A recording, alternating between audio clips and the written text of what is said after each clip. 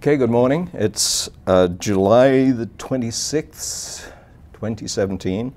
My name is David Laws. I'm semiconductor curator here at the Computer History Museum in Mountain View. And this morning I'm going to interview Geoff Tate about his career in the semiconductor industry and learn something that we don't have a lot of information on is the managing of a semiconductor company based on intellectual property. We've done a lot of interviews of people with fabs, so this will be an interesting avenue to explore, Geoff. So welcome, Great. Geoff. Glad to have you with us. Yeah, I'm glad to be here. Thanks, Dave. Let's start off with your childhood, Geoff. Where were you born? Tell us a little bit about your family and what were your interests as a child. I was born in Winnipeg, Manitoba, Canada, in the middle of the country. My father was a land surveyor. My mother was a homemaker, both from Canada. And I grew up 5, 6, 7 years it was in Winnipeg, and then we moved to Edmonton, which was a booming town at that point. It was 100,000 people, the center of the oil business. So my dad got transferred, and I spent the rest of my childhood in Edmonton, in northern Alberta. My interests as a child, I always liked sciences, math. That was the stuff I liked the most. I hated English, but I managed to get good grades. And I always wanted to do something different every year. Paleontologist, astronomer, it changed. Where did the interest come from? Was it friends, mentors, reading? Well, I think my dad stimulated a lot of interest in the sciences. My mom was always supportive of school and doing well in school. Neither of my parents had completed a college degree. My dad dropped out during the war. My mom never got around to starting. But they both wanted us to get a good education. And they were happy for us to do whatever, but my dad had a strong math bent. There's a lot of trigonometry and stuff in land surveying, as it turns out, and I think encouraged my interest in that field. So when I finally finished high school, I went into university studying physics. So I thought I wanted to be a theoretical physicist and study atomic particles. But you need a lot of calculus. I had a terrible calculus professor. So he turned me familiar. off. I can't blame the professor either. He turned me off. I still remember his name. It's funny how you remember certain people's names. And to him, everything was obvious, but it wasn't so obvious to me. I needed a little more help, I guess. But I was taking a computer science elective class and found that to be very interesting, so I switched into that, and off I was, and that eventually led into semiconductors. Okay. Now, this was the University of Alberta in Edmonton? Yes. Up in Canada, everybody just went to their hometown university. Right. I don't remember anybody who went anywhere other than the local university. Did you had siblings, brothers, sisters? 3. 2 brothers around my age, and then a sister who was like 11 years younger. Did they have similar interests, or in sciences and math, or was they? I think sometimes whatever you're older, I was the oldest, so whatever the oldest is good at, a lot of times the younger ones channel away from that. That's an interesting phenomenon, isn't it? So I think they might have done well in those fields, but especially my brother, 1 year younger than me, hated to be compared, so he focused off on other things and became an English major and then eventually a lawyer. My brother, a couple of years younger, never did well in school, dropped out and moved around, eventually became an English teacher, now living in China. And my sister studied nursing. So we all ended up doing very different things. Sure.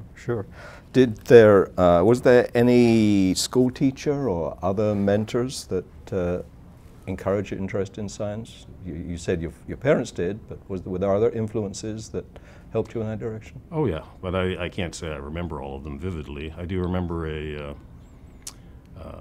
math teacher in junior high school who actually got me involved in a after-school program where we could use computers at the university, which was really a good deal.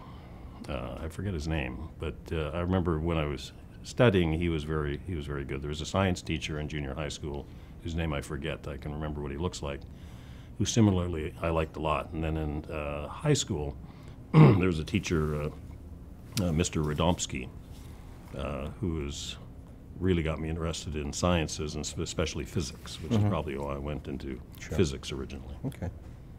And in physics at college, did you study much in the semiconductor technology, or was that?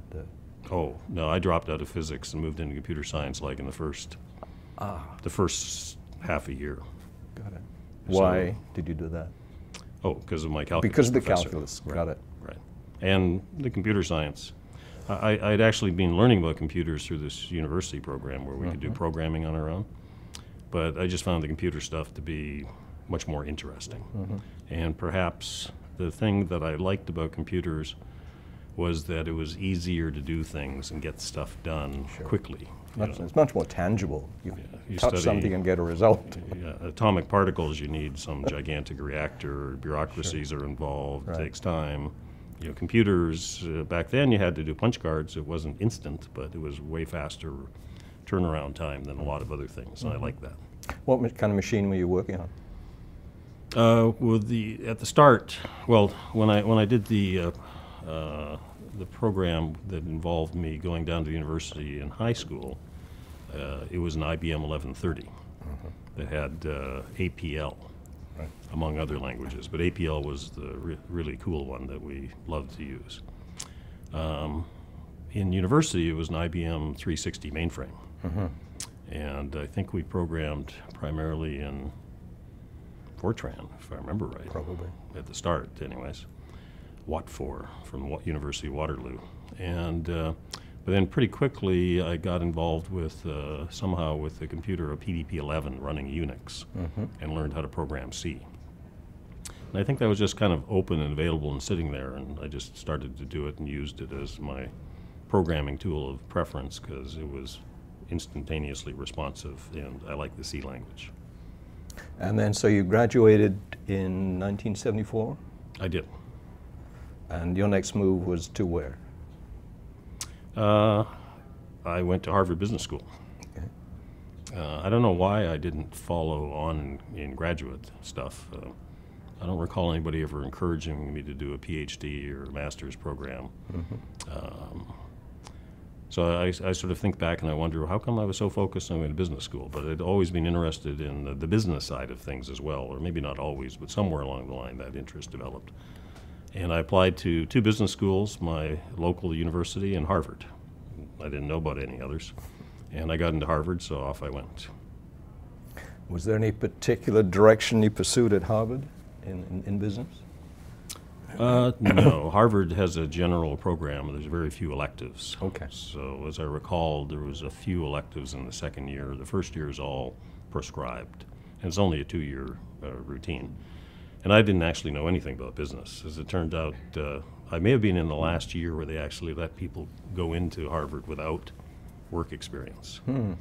Because not having work experience made a lot of the classes somewhat, especially I remember organizational behavior classes, and they talk about dysfunctional behavior in organizations, which is, you come to realize how these things work, but when you've never worked in an organization, it's like, no, people wouldn't really do this kind of stuff, would they? So, so a lot of it wasn't that.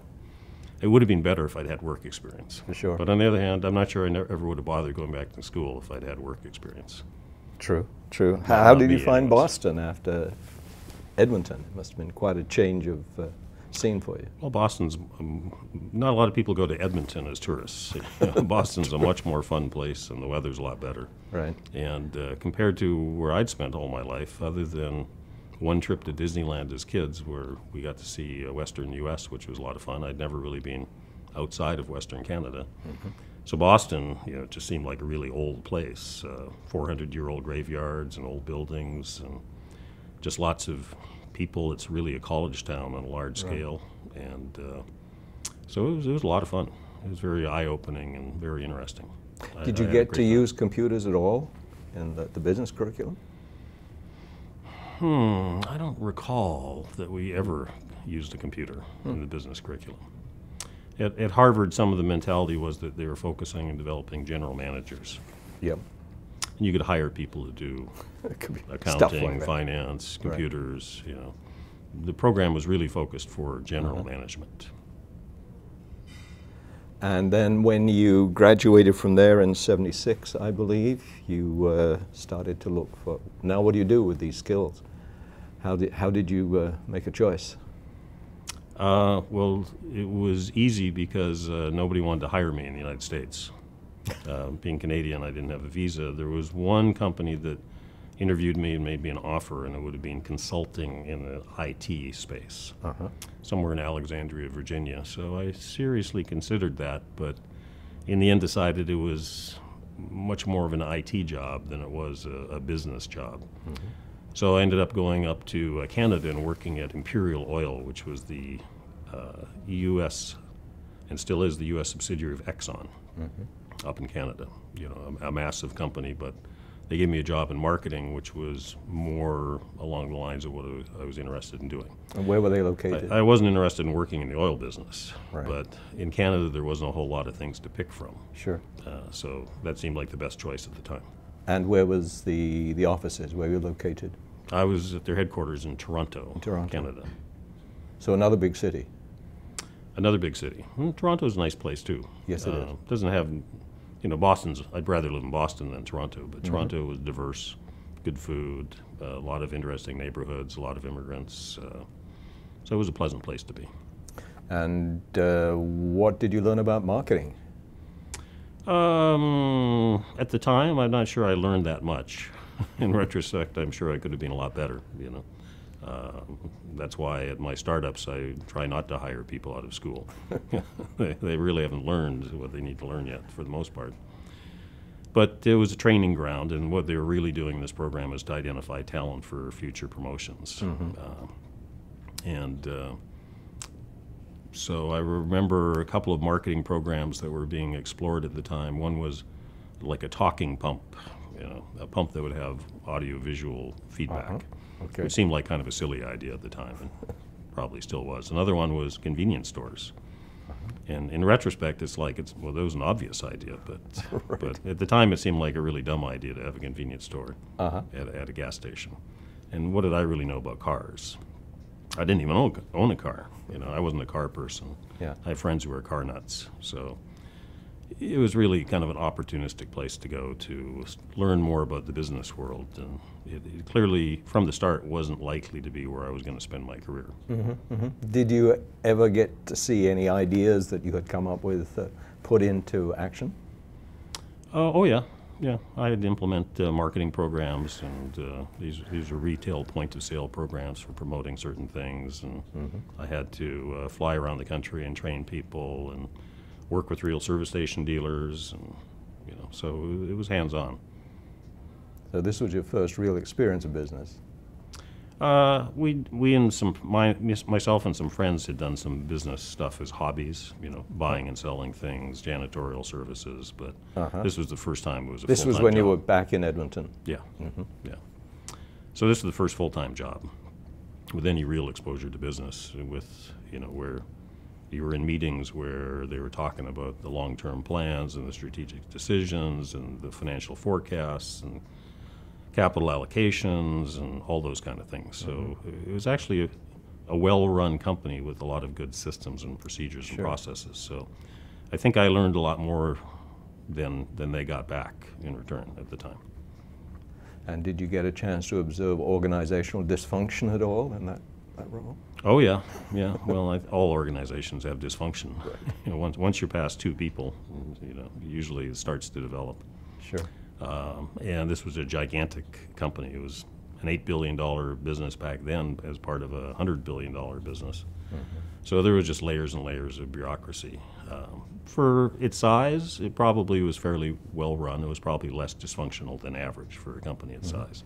But I remember at one point I got promoted to I forget, the senior marketing level or something. So I got an office. But the guy on the other side of the wall was in an office, and he was more senior than me, and he complained that his office was smaller than my office. So they actually came in one day and took down the hard wall and moved it so that the offices would be regulation size. Okay. Which seemed like a really stupid idea. The stupidest thing was that at the time the phone jack was mounted on the floor. So now my phone jack for my phone, and I was in marketing talking to people across the country, was located on his side of the wall. So I didn't have a phone for however long it took to install a new phone jack. Fascinating. So that was an example of a really stupid thing. Yeah. You know, that I remembered deciding that big companies weren't really my thing even then, and that a lot of silly stuff just, there's a lot of things that companies waste time and energy on. Style was more important than getting results in big companies. Any use of computers in that job? Nope, I do not remember any computers or any use of computers. There was computer programs. There was an IT department. We'd get reports. Sort of accounting, financial stuff. But they'd show up like the daily summaries or things like that. There was no terminals. There was no programming that was done. Well, whatever the computer was, it was probably some big mainframe somewhere else in the building spitting out reports, and those would get distributed around. And how long did you spend at Imperial? I spent a little over around 2 years. I did my marketing stint, then I got promoted to what they call a financial and operations coordinator, supporting the regional sales people in Western Canada, back in Edmonton, as it turned out.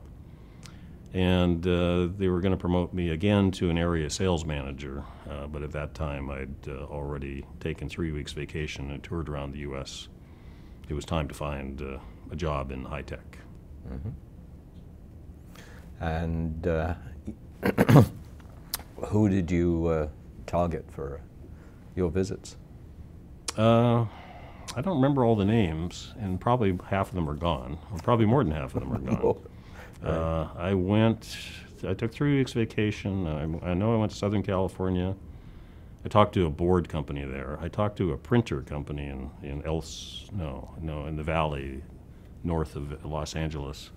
Because I remember being very surprised that you could drive for so long and just see nothing but people and buildings. I talked to Advanced AMI in the Bay Area. I talked to Advanced Micro Devices. I talked to TI. I talked to somebody out in Boston. I can't remember who. I think in Atlanta. So I was all over the place in 3 weeks. And I'd cold called a bunch of companies. I remember talking to, on the phone, Bill Davidow, who later was the chairman of my board, who said, "No, we don't need anybody like you." He was at Intel at the time. So I had to cold call. I cold called a whole bunch of people. I got 3 weeks worth of interviews set up, and the interviews would usually go like, "Wow, this is great. We could really use somebody like you." And I'd say, "Well, by the way, I'm from Canada. I'll need a visa." And it was like, "Oh, well, there's the door. Don't waste our time." There's only one company that ended up needing somebody bad enough to consider getting me a visa. And that was? And that was Advanced Micro Devices. Okay, interesting. Now, were you married by now? No, I'd met the person who would become my wife, but we were just dating at the time. Okay, and she was in Toronto? She was in Edmonton. Oh, okay. My wife, Colleen, and she came down after I did get a job offer. Fortunately, it took 6 months for them to get me my visa, because my job was for a product marketing engineer, and my actual degree was computer science. AMD at the time needed somebody who understood computer architecture. And in my computer science program, I didn't study semiconductor devices. I studied digital logic, but I understood computer architecture and could draw multipliers and adders and state machines and all that kind of good stuff. I couldn't draw a transistor or explain how it worked because I'd never taken any courses in that. So the U.S. government got a little hung up on the fact that I was getting a job as a product marketing engineer and I didn't have an engineering degree, and that made the visa process take 6 months instead of 1 month. What AMD should have done is called the job a product marketing computer scientist, and I would have gotten the visa in a month, but my then wife, maybe our relationship wouldn't have developed enough, so it was probably good that it took 6 months. Interesting. So she came down later and ended up getting a job at AMD also. Right. AMD was growing very fast at the time, and she had IT skills and got hired into the IT group. Only took her 1 month to get her visa. So this was, I believe, 1979 when you joined AMD in Sunnyvale? Yes, 1979. And who did you work for? I worked for John Springer. For John? And basically, what was your role working for? John was product marketing manager for Bipolar Microprocessor, right? Correct. Yeah. And John had been marketing the AMD 2900 bit slice family for some period of time before I got there. And I think I was his first product marketing engineer. And he had been looking specifically for somebody with some computer architecture skills to talk to customers about architectural stuff, and also perhaps talk to the internal group that was working on new products. So I worked for John for about a year, and then John moved on to the Z8000 CMOS microprocessor that AMD was doing in competition with the 8086 and the 68000. And then I ended up reporting to you, Dave. That's right. That was about 1980, I would guess. I think it was 1980, although or so. My ability to remember dates is I'm glad I had this cheat sheet in front of me that you prepared for me. I don't remember working for John for that long, so I think it was around a year into the job that John moved on, and I started reporting to you. Now, it must have been quite a change of culture, coming from a multi-billion-dollar company in Canada to Advanced Micro Devices in Sunnyvale. Were there surprises in the way the company worked and the way you got things done? So long ago, it's hard to remember. But, you know, compared to Imperial Oil, it was a small company. Yep. The headquarters was a two-story building. You know, my job was in one of the smaller buildings. It was 2 stories. It was a relatively small campus. Just the Canadian operations of Exxon was probably 10 times bigger than AMD at the time. Right. But AMD had been already gone public and probably had 1,000 employees. A lot of those employees were manufacturing folks. Right. The actual professional staff of degreed people probably was just in the hundreds. So it was a company that you could sort of get your arms around. You could end up meeting and knowing most of the, you know, management team in a fairly short period of time.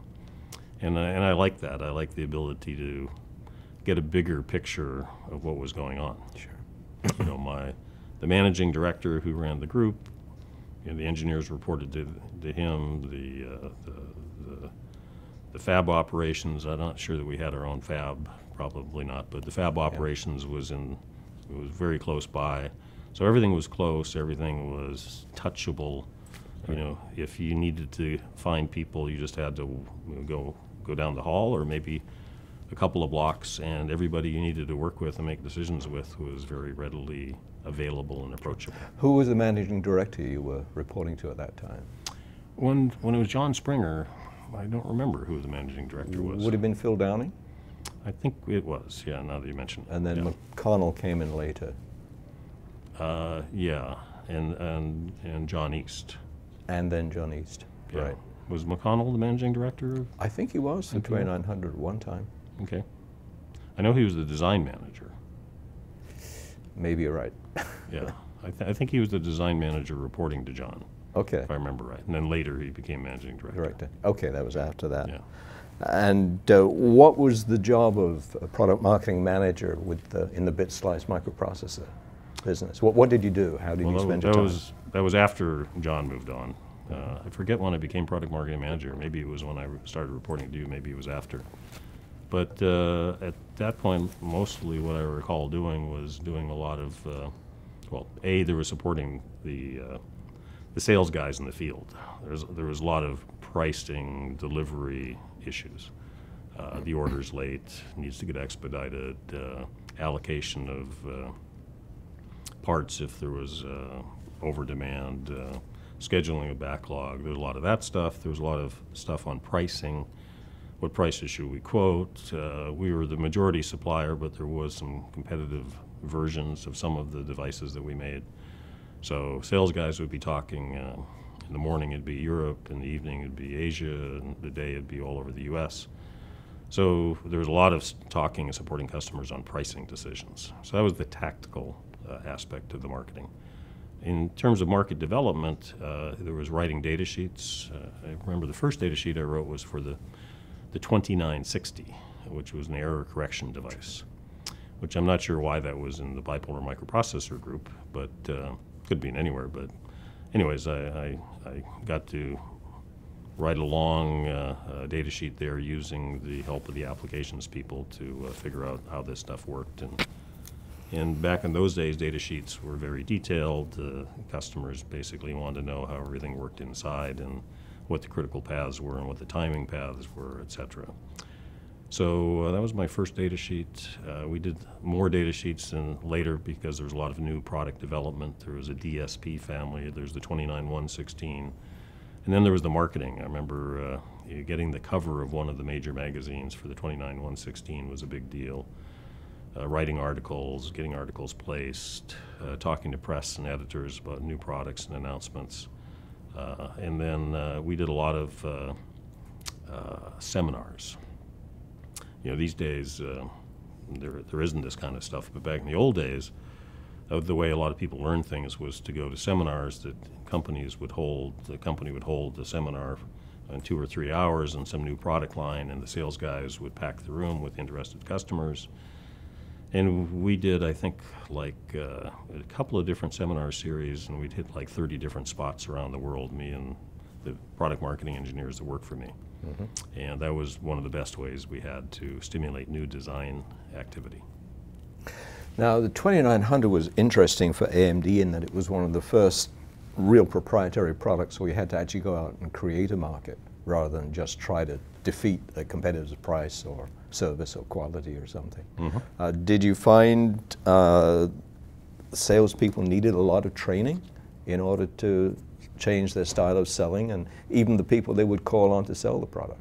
I think the 2900 itself, the original 2901 family, had already, the market had been developed by the time I got there. Got it. So what I remember was the follow-on products, the 29116 and the 29500, which ultimately weren't as big a deal because CMOS was starting to make inroads into the processor arena. So I was involved in the marketing development of those products, but I think John and whoever else had worked with John Mick and so forth had developed the market for the original bit slice. So the groundwork had already been laid, and the sales force were pretty supportive, as I remember, by the time they realized that there was some real benefit to have a unique product in the customer's portfolio. Yes, so I wasn't there during the transition from commodities to having the first proprietary product. But the salespeople, for the most part, spent their time selling commodities. And sometimes one of the challenge was to get the salespeople to pay attention to the proprietary products because they were paid on a commission scheme, and proprietary products require a design cycle, as you know, and that design cycle you don't get any money for up front. You have to do the work now, and you get commissions a year or two. In a lot of cases, it's easier for them just to try to go get commodity business in the short term. So that's why we would do things like seminars and articles and advertising, because then you're not solely dependent on the salespeople to win the designs. And this was a time when I think AMD invested a lot of money in field applications engineering force as well. Were you involved with them? Oh, yes, extensively. Yeah, they were probably the most fun people to deal with because they usually had a lot of interesting technical challenges and issues, and listening to them and their customers and trying to figure out how to help solve the customers' problems was one of the most interesting parts of the job. One of the differences, again, in the kinds of products that were coming out when you were there was the customer expected a lot of support in terms of software, compilers and other tools. Were you involved in helping to identify those and promote them? There was no software in the products that I was involved in. For the Z8000, those kind of products, they had software Wasn't there requirements. the development system for the 2901? There was a development system. That had already been largely canned and developed. Got it. So it was something that I hadn't been involved with, and there was an applications engineering team under John Mick who handled a lot of that stuff. So there was like a parallel organization inside the company run by Sven Simonson and John Mick, and they provided application support at the central level for various product lines, including ours. So the applications people who develop things like the development systems didn't work for the business unit the way it was set up. So I don't recall being involved in the development systems issues or decisions. I think it was either all done at that point or it was done in the applications group. Right. So what was your next move within AMD, Geoff? At some point, I got promoted to run the, what was the name? It was the board group, the multi-bus board group, which had been a separate subsidiary company, AMC, and was absorbed because AMC was partly owned, I think, by Siemens. Siemens, yeah. And at some point, that fell apart. And the company owned now all of this AMC group, and it had another name, which I can't remember right now. And somehow, I don't remember the details, I ended up becoming the managing director of this multi-bus board group, which was not doing very well. But it was my first chance to be a general manager. And how did that work out? It was a learning experience. It was the first of many, turnaround opportunities in my career. Right. So the group had more than 100 people, and up until that point, the most people I'd managed directly was 5. Right. So now all of a sudden I had 100 people reporting to me. And these 100 people weren't all very happy to see, me show up to be the managing director. It's hard to believe with all this gray hair, but back then I was a young whippersnapper. Right. I was like 29 or something. And I think they were all hoping that somebody would come in who was like some, Greek god of business with a proven track record, not somebody who'd never run anything before. So I remember a lot of envelopes under my door. In the old days, people would resign by putting an envelope under the boss's door. When the boss wasn't around, and you come in and you open your door and you see a white envelope and somebody else was quitting, going somewhere else. The business was multi-bus boards, which was something Intel had started as a business line. And the thinking had been, I guess, that, hey, we make semiconductors and we make processors, why don't we make boards as well? Sort of an extension downstream. But the board business was very different, and the customer base was very different. And I think that was the biggest issue. I remember going to places like mills that made like fabrics in South Carolina. These were people who never buy semiconductors. Right. So it was strategically would probably had been a bad idea from the start, and the company was losing a lot of money on the products. We had a manufacturing line in the building in which the offices were. We were building and shipping a lot of stuff. The revenue wasn't bad, but the losses were, I think, as big as the revenue was at the time. So we worked on promoting certain products, cost reducing others, introducing new stuff, and we ended up getting the business to a break-even point, as I recall. But it became pretty clear that it was never going to make a lot of strategic sense. The company, it wasn't synergistic with the rest of the company. What became very clear to me after about a year was the synergy wasn't there. If the synergy's not there, why bother doing it? Right. And I didn't want to waste my time doing something that didn't make a lot of strategic sense. So I recall recommending that we sell the business unit, shut it down or sell it. But I figured, we got to break even, we could probably sell it. And we ended up selling it to some company that was in the board business in Champaign-Urbana, Illinois. So they bought it, so we got something for it. We got rid of all the people and the businesses, and at that time I expected to leave the company and go do something different, but I ended up staying because they moved me into another job. And what was that? I think since it all happened fairly quickly, if as I recall, I had the choice of 2 jobs. There was a business unit doing bipolar PALs, and there was a business unit doing ECL gate arrays. And maybe those were the same business unit at one point, but they had made a decision to move the ECL gate array business unit to Austin. So I think I temporarily ran the PAL group, but for a very short period of time, not long enough to really even figure out exactly what a PAL was or how it worked.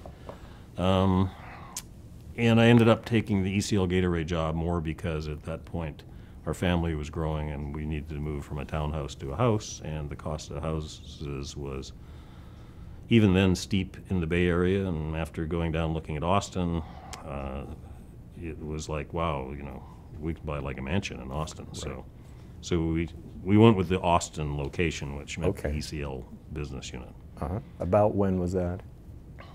Oh, I think I took over the board group in '83. So I think it was 84. 84 or so. Okay. I think it was like within a little over a year after I took the board group on that we ended up selling it off. Because I remember we moved down to Texas in late '85, it was early '86, just before our second child was born. Okay. So I think I ran the ECL Gate Array group in the Bay Area for about a year, and before we ended up moving. So it was late '84, maybe early '85, something like that. And I was paired up with an engineering guy, Dave Pedersen, who I ended up having a great time working with. And we were, all of a sudden I found myself managing a business unit doing gate arrays in bipolar, high-speed gate arrays for mini computer companies, which was kind of fun because I remember working on mini computers like PDP-11 and PDP-8. And now all of a sudden we had a chance to sell chips to people like Data General. I think the work had already been done by Dave to establish the first customer, and maybe it was Tandem Computers. But we ended up going on to win business at Data General, Honeywell, Tandem, HP, maybe DEC. Okay. But I remember Data General was the program I remember the most. Right, it's a relatively narrow market, but if you can get into it, there's some good revenue to be generated. So, again, a different kind of market than most of AMD was servicing in terms of its basically a custom product you build for a specific application. Yeah, this was back when ASICs were starting to become a hot item. LSI Logic in the CMOS space was a hot company. So this was ASICs, but in the bipolar area, which would end up being not a long-term good business. But at the time, the company was strong in bipolar, and so this was an area that we had an opportunity. And I think we did sell a lot of company products to these companies, but we were selling memory devices to them. Right. Bipolar memories and so forth to these companies. So there was already a strong business relationship and a belief that the company, AMD, was a good supplier, and they gave us an entree to do business with them in gate arrays, and they were looking to have somebody other than Motorola, who was largely the giant in this space, to give competition both in performance and cost. Right. Now, you were in Austin. You didn't have your own fabrication area, did you? You were basically subcontracting that out to another. Yeah, part of I never ran a fab, and we started off in Sunnyvale, but I knew from the start we would move to Texas. And actually, initially they said, well, we're going to move you to San Antonio, because that's where the fab was for these products, was in San Antonio. But I quickly reached the conclusion that Austin would be a much better place.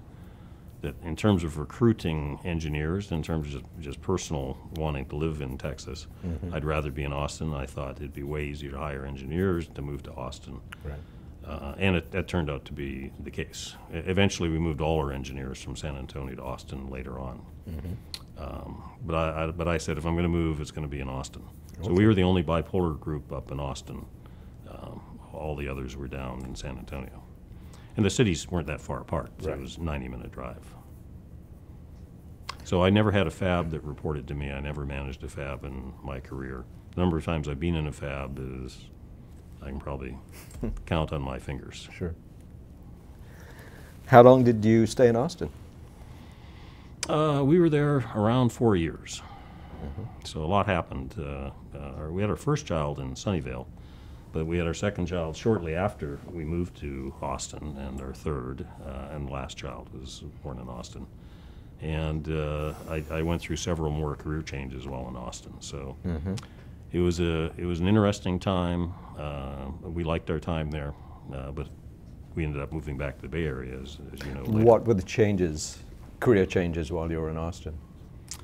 When we moved down with the ECL Gate Array group, I remember a very tough year after we moved because only half the engineers wanted to move. But we were in the middle of programs with customers. We had something like 80 different gate arrays that we were contracted to do.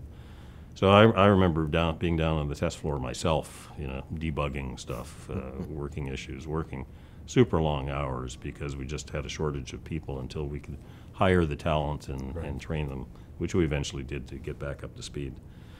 So somewhere about a year after we got down there, I ended up also getting responsibility for the 29,000 microprocessor. An MOS. Which is my first MOS product in the RISC processor space. So back in the late 80s, RISC processors had become hot and interesting, and everybody was doing one, just like in the early 80s, everybody was doing a 16-bit processor. Intel won that race for the most part.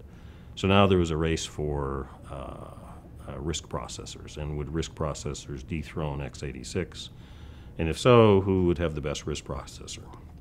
So the 29,000 business had been going for some time, but I don't even remember who had been running it before, but for some reason they asked me to take over running the 29,000 group while continuing with the gate array. We promoted Dave to be the managing director of the gate array group, and he continued to run that while I spent most of my time on the 29,000 products.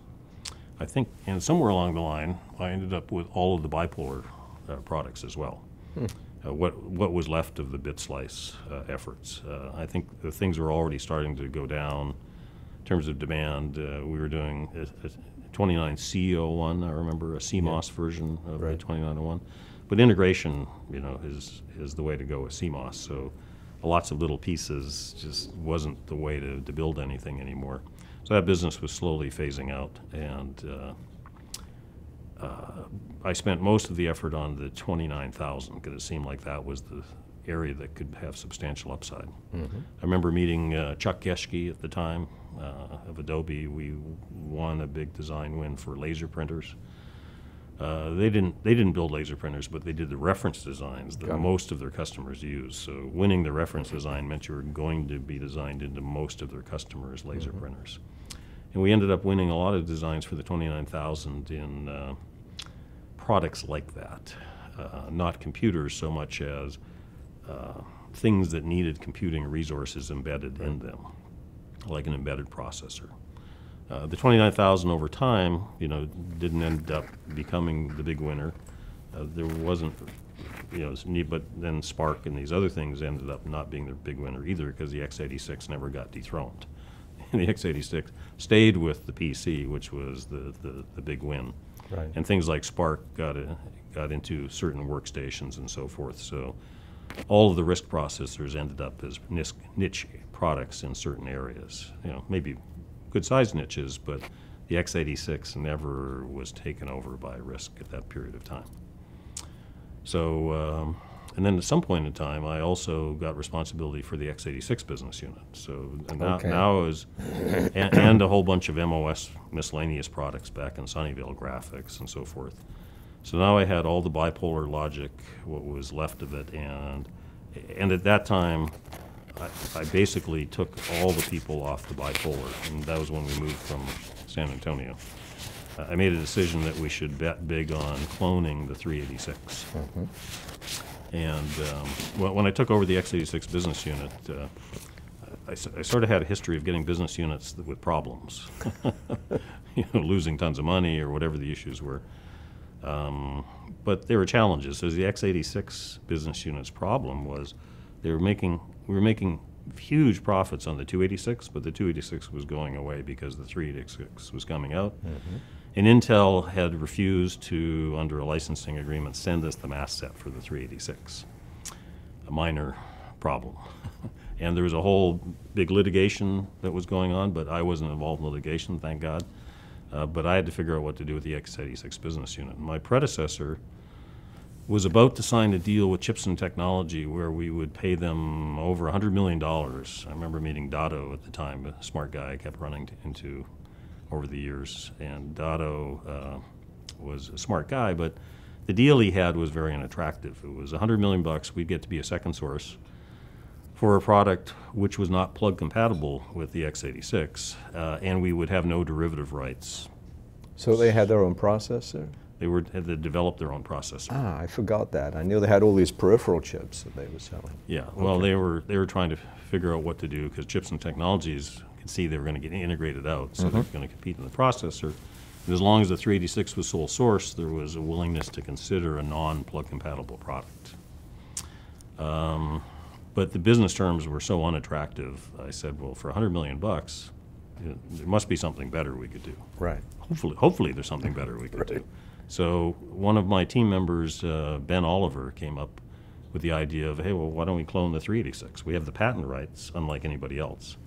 The reason Chips and Technologies couldn't do a plug-compatible product was there was some patent to infringe, something about the cache. And there was something about microcode as well, wasn't there? Microcode or cache, or there was some issue where why you couldn't do it pin-compatible. So Ben said, well, we have the patent rights, nobody else does, and he said, I think we could reverse engineer it. So I didn't hear any better ideas.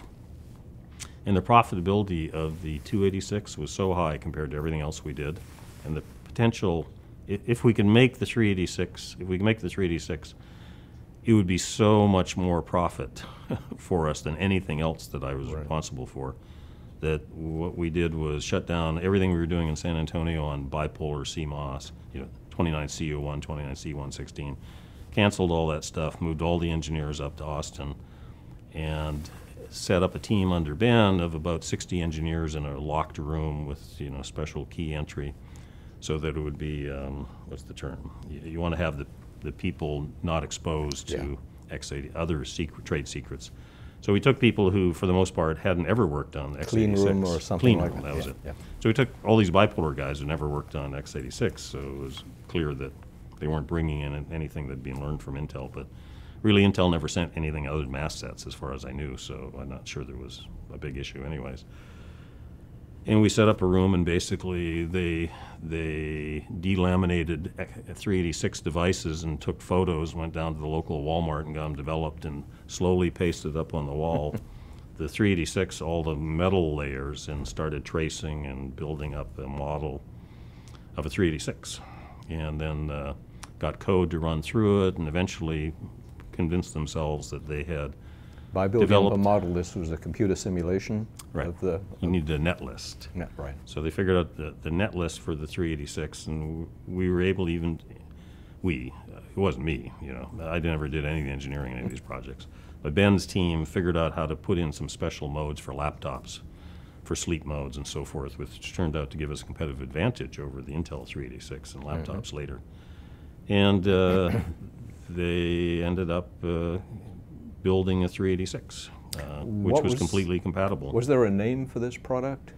We had two projects that were going on. One was Longhorn and one was Lone Star. I can't remember which was which now. The other one was a 286 with all the peripherals integrated. Got it. Which we ended up building, but the market had moved to 386 at that point in time. So the 386 actually came out after I had left AMD, but it worked first time, or pretty close to first time, and got AMD back in the x86 business. And part of the reasons that the RISC processor business never took off was that we cloned the 386, and now there's a second source for x86 devices, and companies like Intel and others, and I should say Microsoft, had plans for Windows and porting it to some RISC processor.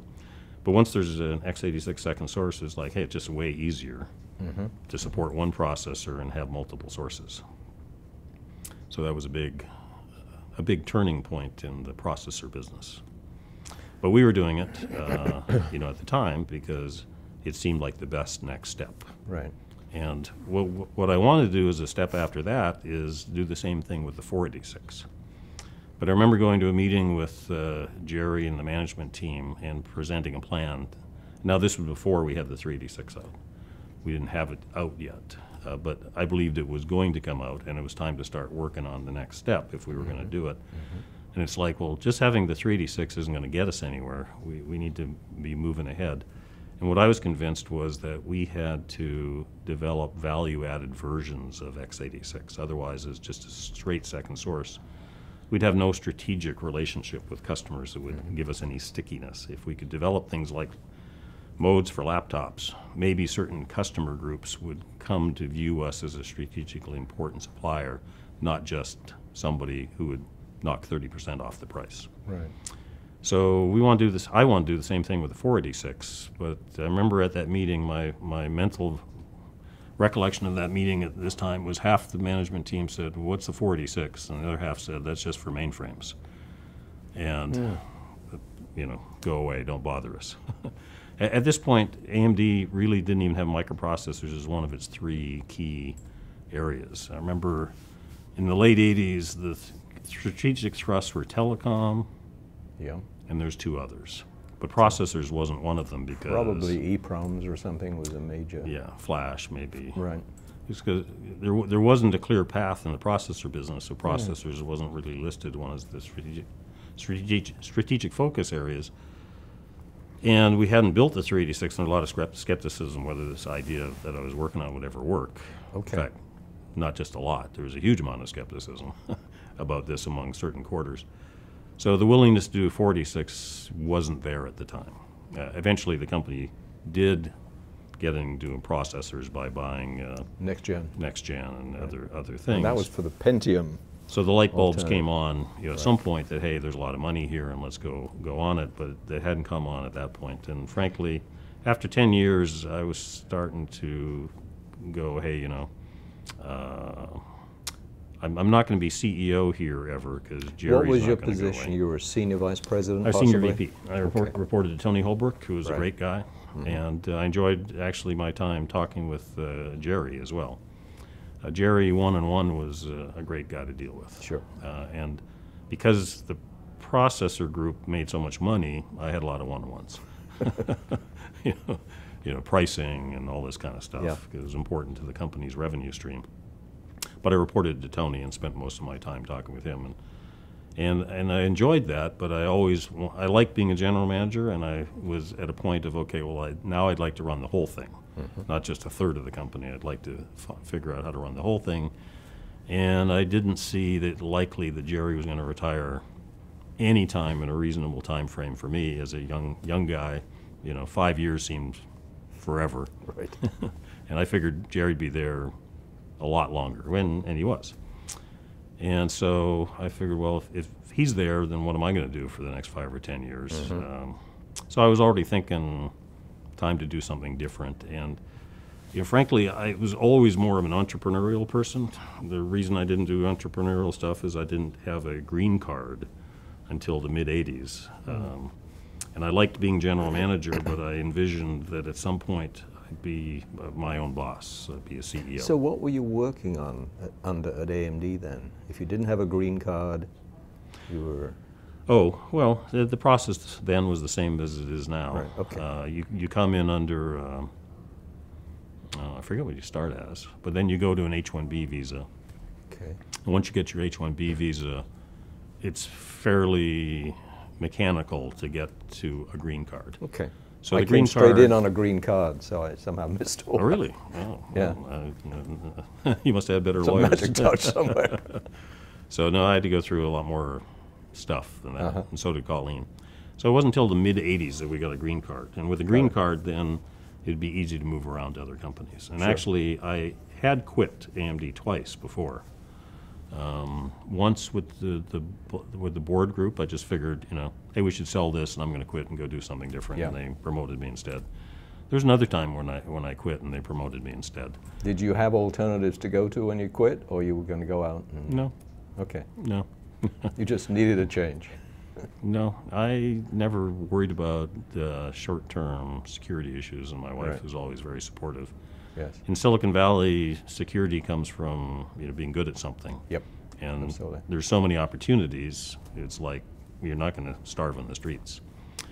And I had a strong sense of company loyalty. I was not somebody who was going to go spend a whole lot of time working on something else rather than putting my efforts into the company.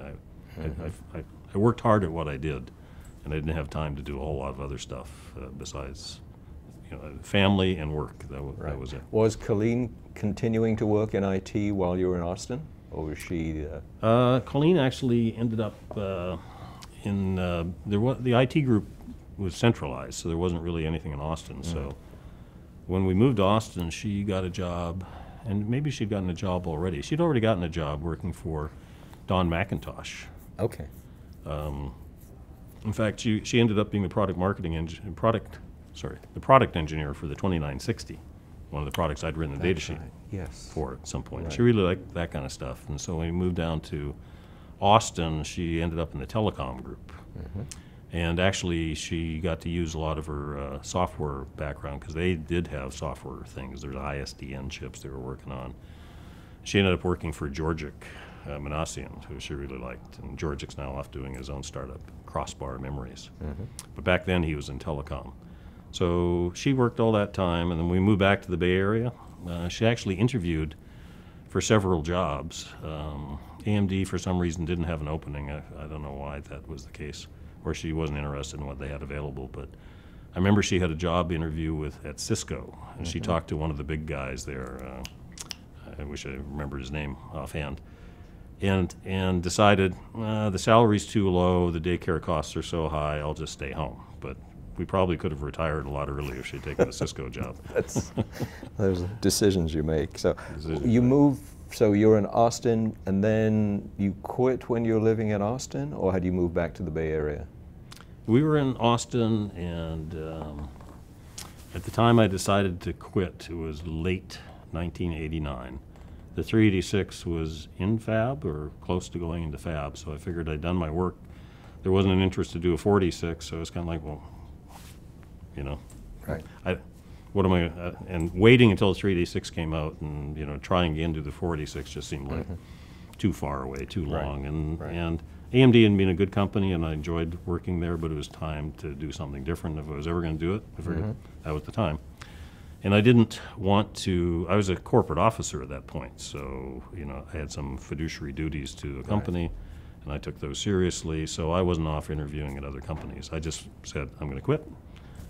We picked a date. It was in January, so they could get somebody else in and have an orderly transition. I remember walking out the door middle of January, and it's like, okay, now what am I going to do? And Colleen... So this was January 1990? 1990. Okay. And I told Colleen, well, we have some savings. Sorry, and you had moved back to the Bay Area by now, or Nope, you were we were still in Austin. Austin? Okay, so you quit, and now you've got it. We quit. We're in Austin, and we thought we'd stay in Austin. And so I said, you know, I want to do a startup, so give me 6 months. We've got some savings. We can get by on savings for 6 months. If at the end of 6 months I can't figure out what to do, then I'll get a real job. I'll crawl back to AMD, or I'll get a job at TI or Motorola or something like that. And, you know, 6 months. Give me 6 months.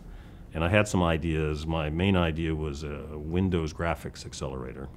I remember talking to Michael Dell about it and so forth. But there was just no venture capital in Texas. There was one company up in Dallas, and I drove up and talked with them a bunch of times. But you could tell they had a waiting room full of people. Yeah. This was a monopoly. So getting money out of them and sitting in the waiting room, I talked to them. Were these the guys out of MOSTEC? Yeah. What was the name? Seven Rosen. Seven Rosen. Yeah, they're very successful. So I can't remember who I talked to, but it was pretty clear just talking to people in the waiting room that they'd been there multiple times, and that, you know, this process was not tilted in the favor of the startup person. And I had 6 months. You know, that was my time limit.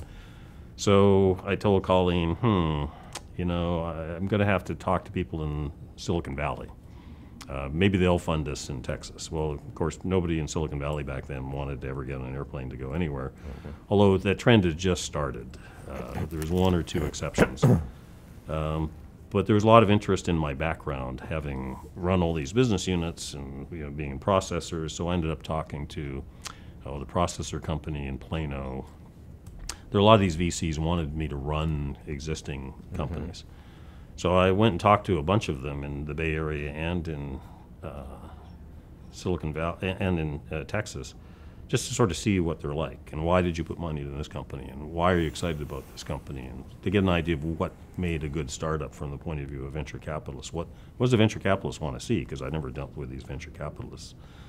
So that was very enlightening. What I found was almost all the companies were Me Too's. Right. We're going to do processors because there's a lot of money in the processor business. We're going to do this because a lot of other people are doing that.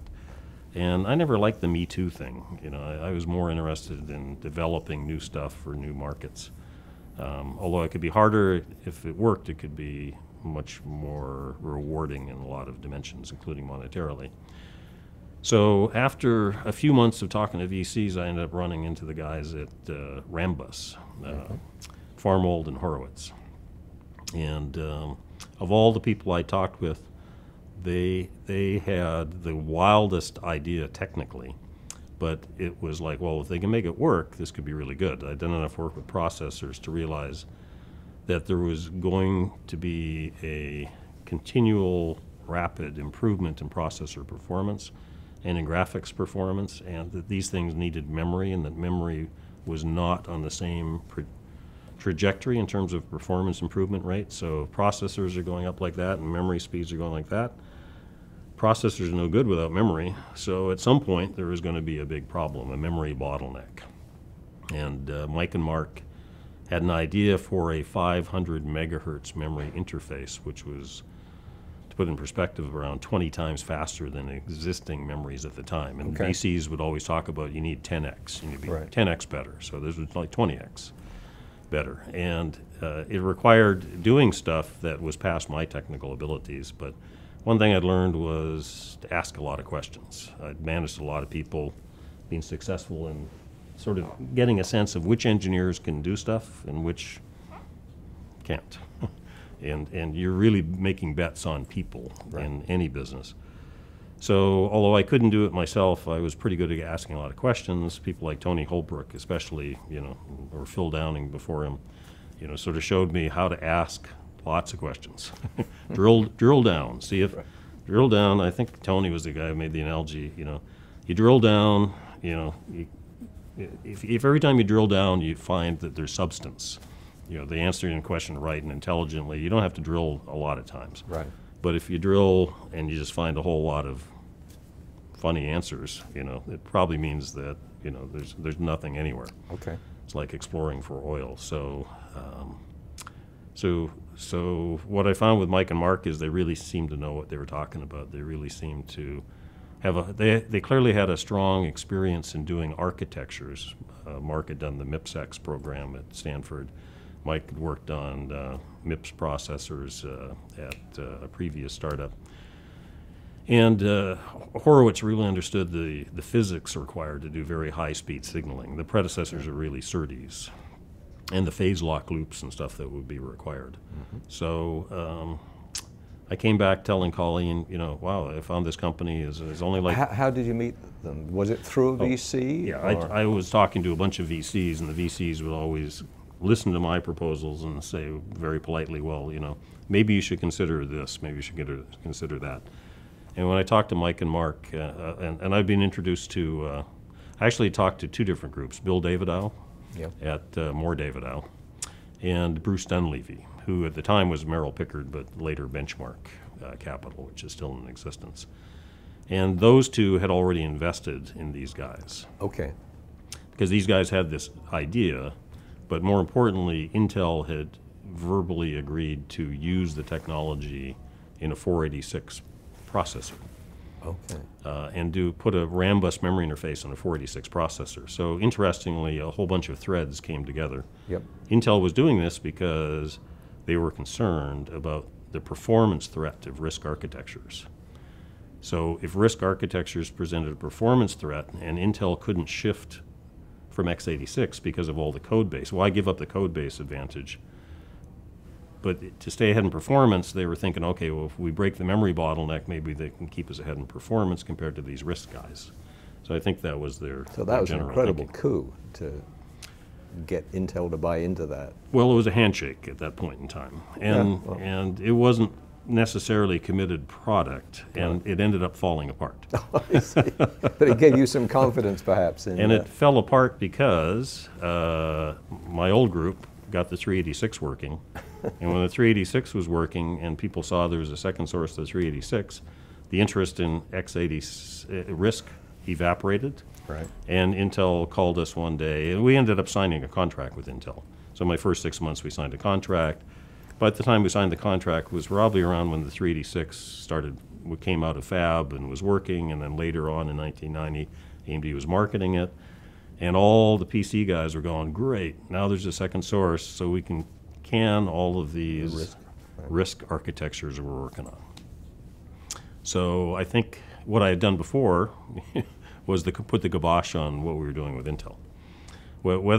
If the 386 had never come out, who knows what would have happened with Intel. So the whole premise with Rambus was we could make this high-speed memory interface work and that Intel would quickly use it. Well, we ended up making it work, although it took more people and more time, more money than was Now you projected. went in as CEO? I went as CEO. Okay. Yeah. And this was in 1990? 1990. 6 months after the January when you quit, basically, probably. Yeah, I think it was May of 1990. Okay, all right. That I ended 5 up joining. Yeah, it's about 5 months. So getting close to my end of my window. Right. With Colleen, and it was like it was like a month before that I decided emotionally I want to join. It was a matter of figuring out how we could afford to live in the Bay Area. Yes. So I just said, well, I can't afford to live in the Bay Area on that. So I said, I guess I'll have to forget this and go back to Texas and work on something there. And they came running back and saying, well, no, we can work something out. Okay, good. So eventually we got to a salary where I could figure out we could afford to rent something and then potentially buy something that was nowhere near like the house we owned in Austin, but that was be acceptable. Yep. So yeah, I started directly as CEO. The co-founders had no interest in being even managing people, much less being CEO. So there's none of this.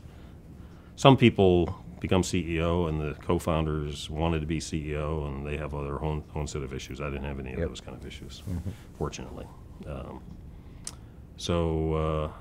And I was CEO because the venture capitalists wanted somebody who had proven management experience and had run much larger teams. So when I left AMD, I think I had over 500 people reporting to me. Okay. Now I had 3.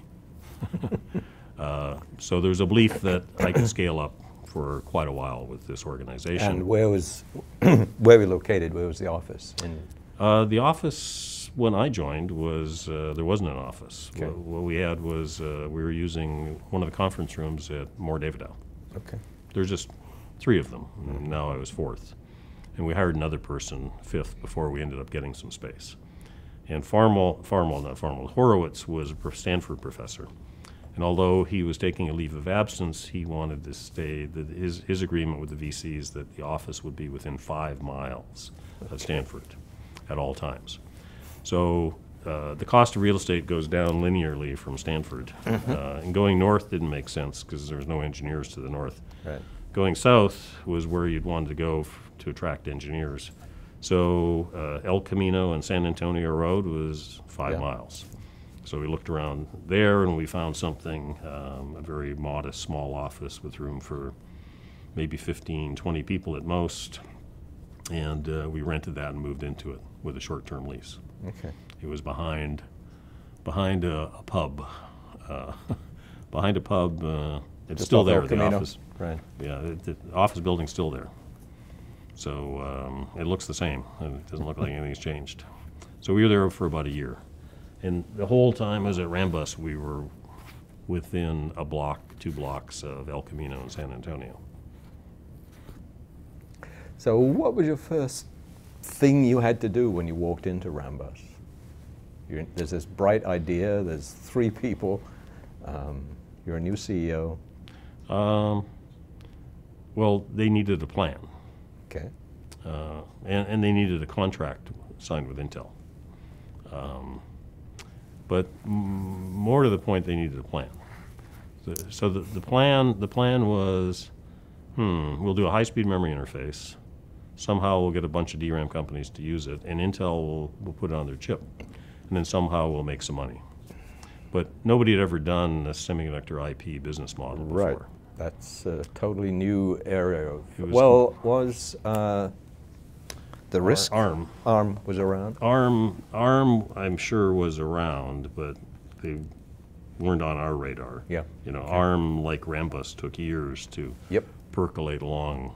And, you know, Rambus later, when we went public, most people assumed that, you know, we just started like in '95, went public in '97. Right. So it takes a lot of time. So ARM was out there bubbling away in Cambridge somewhere, but we weren't aware of them. So they were doing a similar thing. They originally started building chips or computers, and because that failed, they sort of were forced to try semiconductor IP. In our case, it wasn't, the company didn't really have a clear plan when I came on board. So I remember drafting up a straw man plan as part of the whole interview process, partly to help me think things through and partly to get on the same wavelength as the rest of the team. And the big question was, would we do our own chips or what? So the presumption had been that we would do our own chips, and that's how we would make money.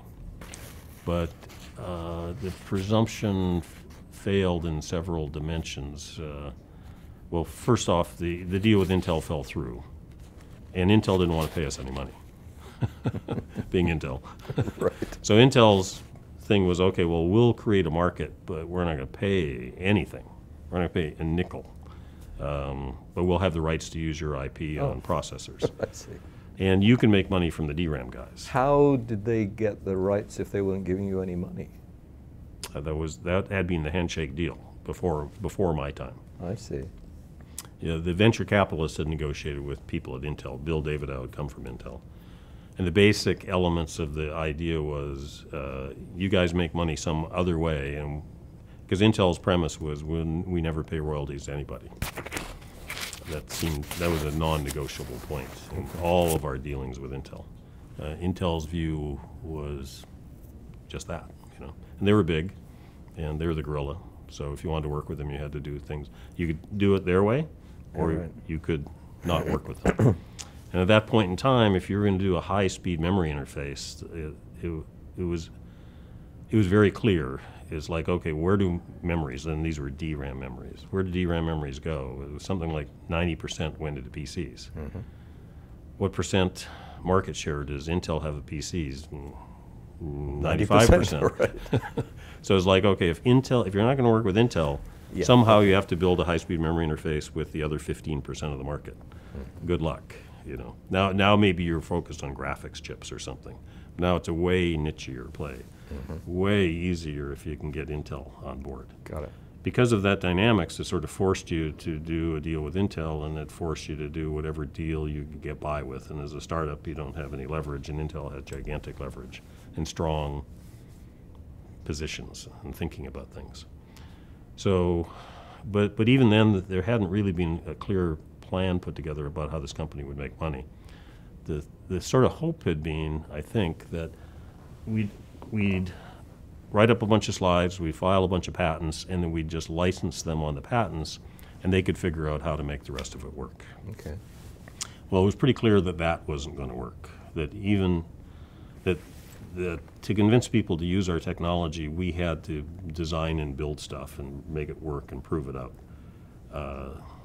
The working assumption was that people would see that this was such a good idea that they'd go off and invest all the effort to make it work themselves. Let me understand something here.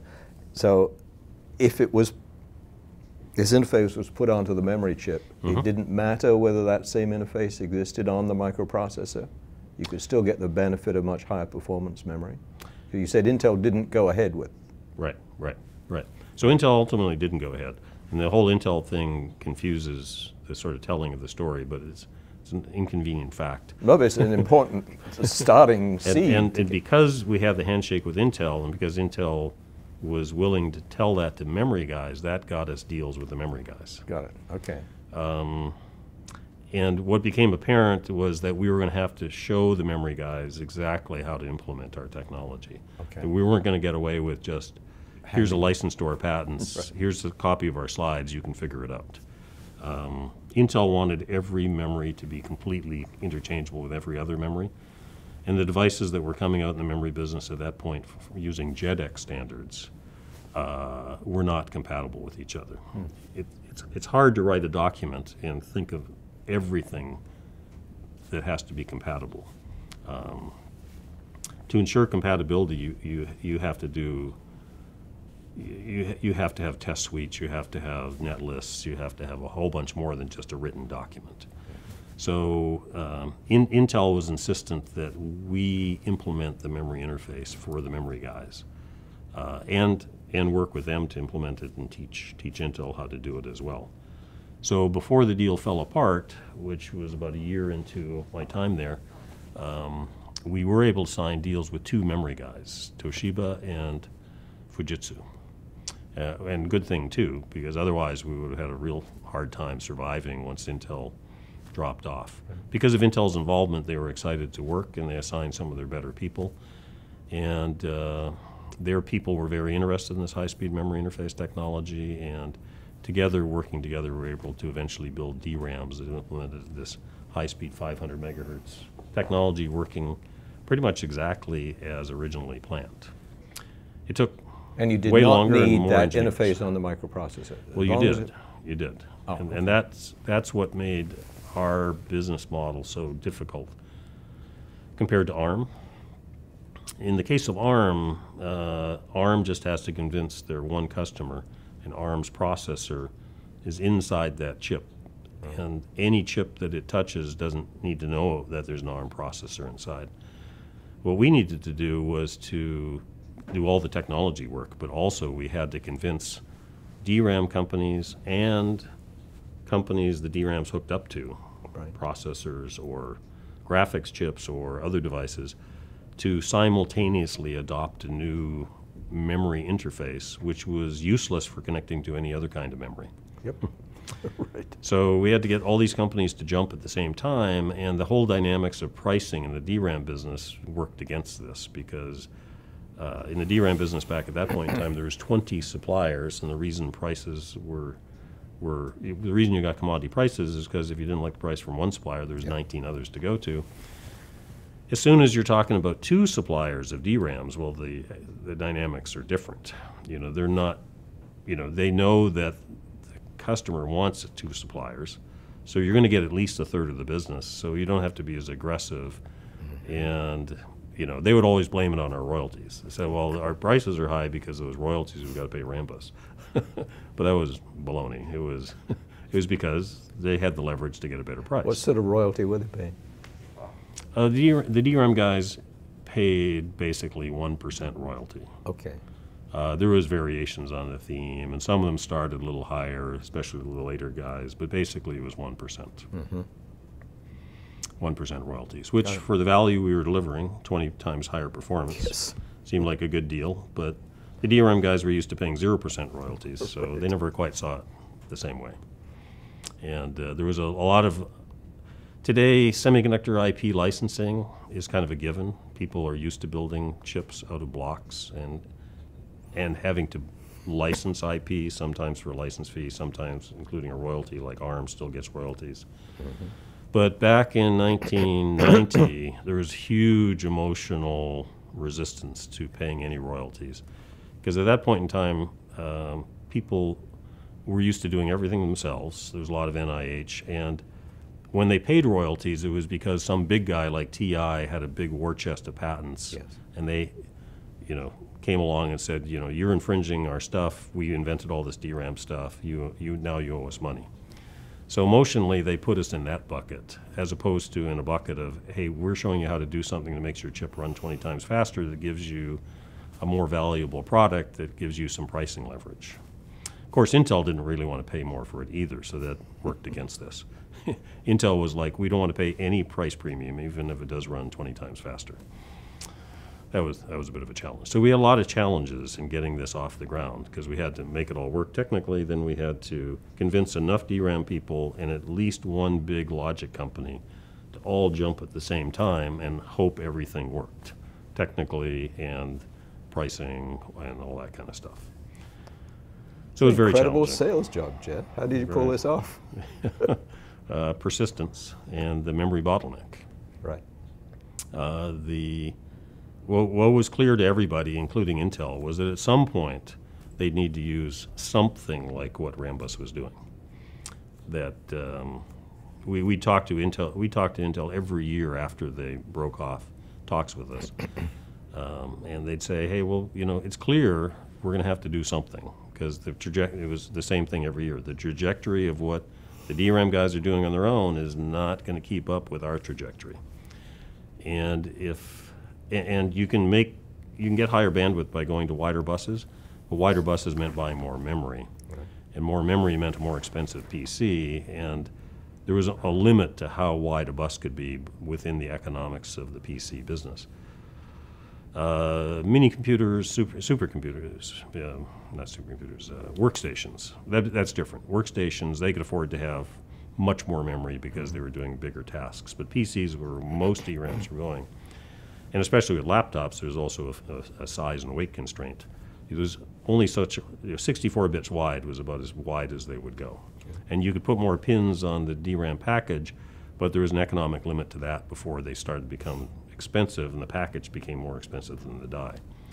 So 8 bits wide, 64-bit buses, 8 DRAMs, that was kind of the upper limit. And if you couldn't get the bandwidth out of the 8 DRAMs that you wanted, then you needed to go to higher speed signaling to break the bottleneck. That was pretty clear for the mainstream PC. And it was just a matter of time before we'd get there. So we eventually got there, but fortunately for us, other applications got there first.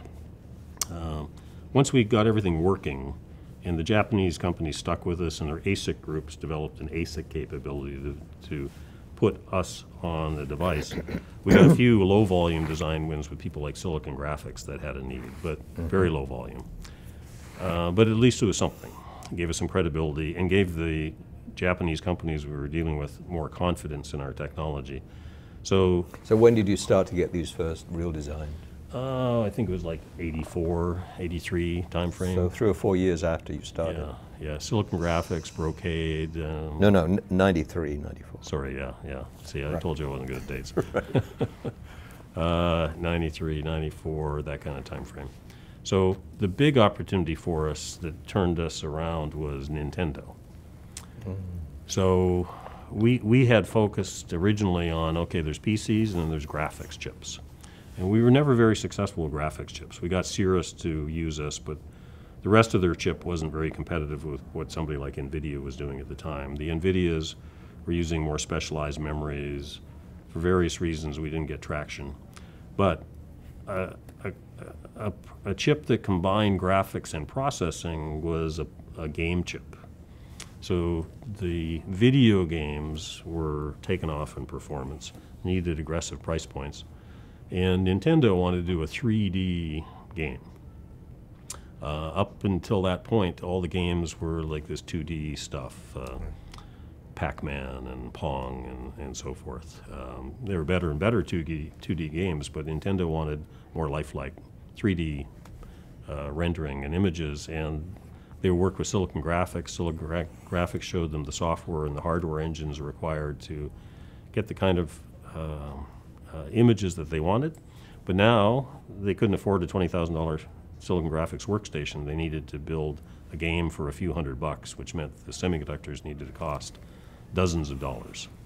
And their main partner and supplier was NEC, and NEC was the company that had licensed us a little while later and done ASICs for, I think, Silicon Graphics. So there was a relationship, NEC with Silicon Graphics, NEC with Nintendo. NEC saw that Silicon Graphics could build successfully a chip.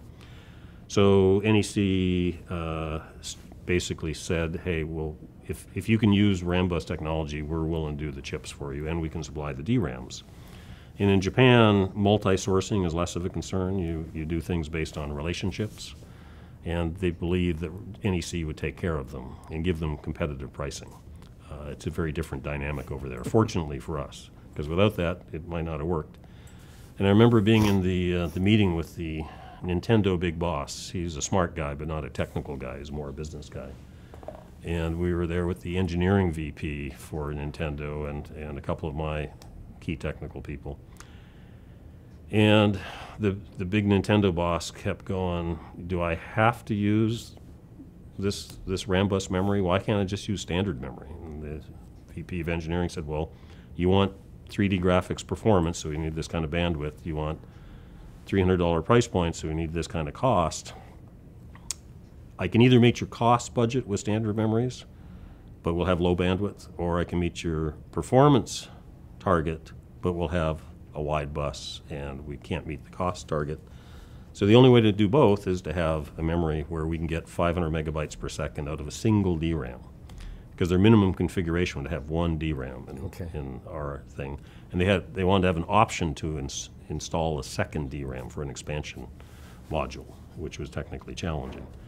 And so at that meeting, we went around for an hour, and we're sitting there listening to these guys basically debate, why should I use this stuff from this little risky company? Right. And NEC was there as well and was saying, hey, technically we'll vouch for it. We've done enough work with these guys, we can make it work. So the big boss said, well, NEC tells me your royalties are too high, so you have to cut your royalties. We were getting like 1% royalties. So he said, okay, well, we'll cut them in half. And in return, I said, well, you have to give us a free game for every employee. So we did get a free game. So we were the first on our blocks to get the games. They were this only software was in Japanese when it first came out. But my son figured out how to make it work anyways, and the other kids. And then the other issue is they said, okay, we were doing all this 500 megahertz on a 4-layer printed circuit board, which at the time was considered pretty good. So Nintendo's big boss said, well, I want to build it in China to keep costs under control, so you need to make it work on a 2-layer printed circuit board at 500 megahertz. Worst case, signaling. So and we had a connector, remember, with an expansion. So this was not trivial. So my guys, when I got back to the office, said, oh, no way, we can never make it work on 2 layers. So I said, okay, well, we had to exchange some emails. The guy said, okay, well, then we won't use you. I don't know what else they would have done. So I said, they won't use us. So we've lost them. And so they said, well, give us the weekend, So they went away and they dummied up something. And we went back a week later to Japan and showed a 2-layer printed circuit board running at 500 megahertz, much to everybody's surprise. And about when was this, Geoff? This is like 84, 85. Okay. Sorry, 94, 95. Time frame. And meanwhile, how were the VCs watching what was going on? Were they concerned? How much money was in the company by then? I remember Bill Davidow saying at some point later, if I'd known what would have happened with Intel, I never would have invested in this company. Right. It was too much of a science experiment for their liking. And, we struggled to keep things going. So we were able to do more rounds. We had up rounds, but we'd started with quite a low valuation. The company was only valued at $4 million when we got started. Right. That was an A round. These days that wouldn't even be a seed round. Right. And we only raised like $1 million. Fortunately, I was able to negotiate big licensing dollars from the memory guys. So Toshiba and Fujitsu, the first 2 guys, they paid us $5 million each. Mm. And I remember the Fujitsu guys came over and negotiated with us. They had more lawyers than we had engineers at the time. In fact, they were looking around going, where is everybody? Why are we paying you all this money? Where's all your engineers? So, and we were able to continue to get that kind of, those license fees from the DRAM guys. And there was 20 DRAM guys. So even though we didn't have an Intel, there was enough potential. So the company was really funded by the licensing fees then, rather than by the venture capitalists. For the most capitalists. part. Yeah. I think by the time we went public, we'd raised 3/4 of our capital consumed from licensing fees. And because of the licensing fees, we were able to do continuing rounds with the VCs as well. Right, so you weren't heavily diluted then. Right. So it was a bit of smoke and mirrors to make that work. I don't mean, I wasn't misleading anyone. But we were having to sell these guys that there will be a market. We didn't have an Intel anymore, like the first couple of guys. But it was a competitive space, and there's 20 DRAM companies. Fortunately for us, there was 20 DRAM companies. So we were able to find a third and a fourth and the fifth who figured, hey, there's enough. For them, $5 million wasn't that big a deal. They were used to building billion-dollar fabs. And having value-added memory sounded like something of potential interest, even though there was no sockets yet that existed for that. But we were able to convince them that there will be a market and it takes time to develop these things. So slowly but surely we got things to slowly build momentum and go forward. But it was tough, and there was times where it wasn't obvious it was going to all hold together. I can imagine. And the VCs were supportive. You know, they sunk money in. You know, like Bill said, they wouldn't have done it if they'd known. But of course, I should have told Bill, well, I wouldn't have joined. I wouldn't take the job if you told me that Intel was going to fall apart either. Right. Two-way street here, but it ended up working out. So when did you start generating revenue? Oh, we had revenue in the form of licensing fees from the start. The first deal I guess you consider the that first revenue. deal with the yes, that was revenue. Yeah. According to the accountants. Yep. The first deal we signed, we got the first check right around Christmas, the first year that I joined. Okay. Yeah.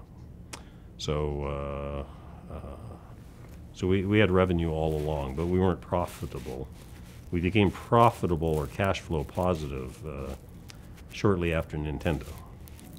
About 85 or so. Yeah, it was more like 95. It was more like 96, I think, because with Nintendo, you know, it was a lot of work to convince them. Once we convinced them, the actual engineering to get their ASIC device working went pretty smooth, and our part of it was pretty straightforward. We'd already implemented other ASICs and so forth, so it was more mechanical at that point. We'd done it before multiple times, so we weren't in the critical path. In fact, when all the hardware, all the chips were working, and they built up a board, we figured, okay, well, production will start soon. And we had another meeting with them, and they said, well, the software guys say they need another year to get the software where they want it to be. So we were sitting there for a year. But when it came out, the Nintendo 64 was a huge hit. Yep.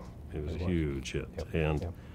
our customers had wondered if we could ever get a 500 megahertz memory interface to work, and figured it was only for supercomputers. So when the first really big hit was a kid's game that sold at, you know, for a few $100, whatever the exact price was, I don't remember, is like, wow, you know, and it's 2-layer printed circuit board. So that gave us instant credibility. You know. Absolutely. All of the rest of our customers, you know, at least had 4-layer printed circuit boards. So if we can make it work there, we can make it work anywhere.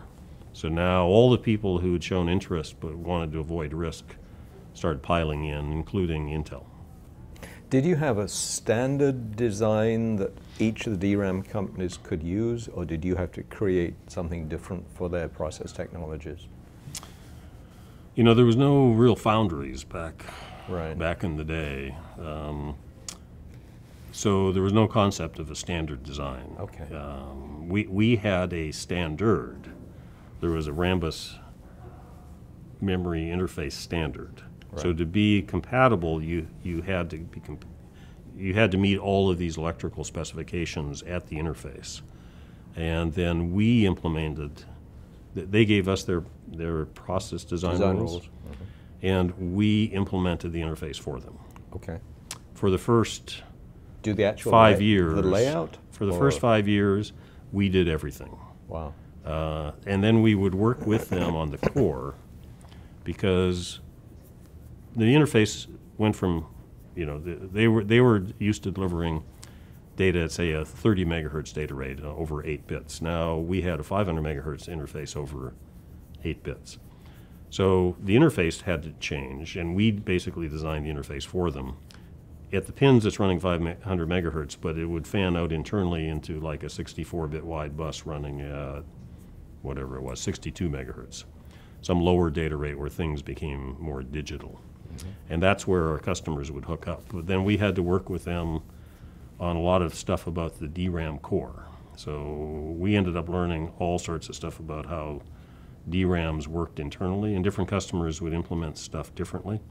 But we had to make it all look like one DRAM. So there was an issue about how to pipeline things to get high performance but keep the die area low and so forth and so on. So we were like, you know, learning and consulting at the same time. With the first couple of guys, we were more learning, and then later we were more consulting, and showing people, okay, we'll do the interface, we'll bring in a bus that's X wide, and then here's the core changes you need to make in order to keep your die size low, but be able to deliver 10 times the bandwidth. And there's a lot of analog design here, essentially, right? Oh yeah, tons of analog stuff. Yeah, Yep. yeah. You know, everything was handcrafted, hand custom. There's no standard cell libraries, Yep. any of that kind of stuff. These are full custom chips. What And- kind of design tools were you using? Oh, there back in those days. You got tools from the Daisies or the Mentors. There was like workstations Right. that were proprietary. Over in time, things became more based on servers, and the graphics interface became more standardized, less company specific. But remember, I didn't do any of the real design. Right. So I would see what the people were working on when Right. I come by, their layout stations and so forth. And I remember writing checks for, you know, CAD tools, and CAD equipment was a big part of our outlay. Yep. Besides salary. It was salary and stuff to CAD people, and stuff to server people. That was the three big bucks that we had to spend And about money how on. many employees did you have by this 95, 96 time frame? Oh, let's see. I think at the time that we signed the first agreements, we had like 10 people. Okay. At the time we were convincing Nintendo to work with us, and to do that we had gotten some customers into low volume production and got ASICs working, and we built reference designs and reference systems. We were in the 30 people range. Okay. And by the time we went public, we were in the 100-person range. And what year was that? We went public in 97. 97. And the shift that happened was we were doing all of the designs for the DRAM companies. When we shook hands with Intel in 96, Intel wanted not what we developed, but a much faster version of what we developed. So we had to do a second version pushing performance even more, and Intel wanted us to license every DRAM company, even though the DRAM companies didn't really want to license us in many cases. Business-wise, you know, I tried to get Intel to take an approach of, well, let's license half of the DRAM companies, and that'll give you 10 suppliers. You know, with 10 suppliers, you're getting towards commodity pricing. You know? Right. But Intel would be like, well, no, we're so big, and we're going to use so much Rambus DRAM, we have to have everybody. The reality was that eventually they had to have everybody. And my pitch to them was, look, there's a certain set of people who are willing participants, and there's a certain set of people who are unwilling participants. It's a lot easier to work with willing participants. Plus, we're a small company. Getting 20 DRAM companies launched on a new memory technology simultaneously is a huge engineering effort. So, as usual, I lost the debate with Intel. I lost every debate with Intel. Intel is a good company, but as somebody would say, they don't dance well with others. They're used to doing things their way. Yeah. And it's pretty hard to move them off their thinking. And, you know, they've been successful, so that's fine. So they insisted, no, we have to get everybody going. So that forced us to hire a lot of people. We had to do a lot of work to develop this new memory technology, but we also had to have a number of people to support 20 DRAM companies, which forced us to have to teach the DRAM companies how our interface worked. We couldn't possibly design 20 different total custom memory interfaces in parallel and then do it again every year and a half as you move to higher density memories. That wasn't a feasible approach. So that forced us to teach the DRAM guys, which was unfortunate because that's when they started to really learn how our technology worked. And light bulbs started to come on, and then they started using our ideas in some of their other memory technologies. For which you could not get the license. And you could not get a license fee in those other applications?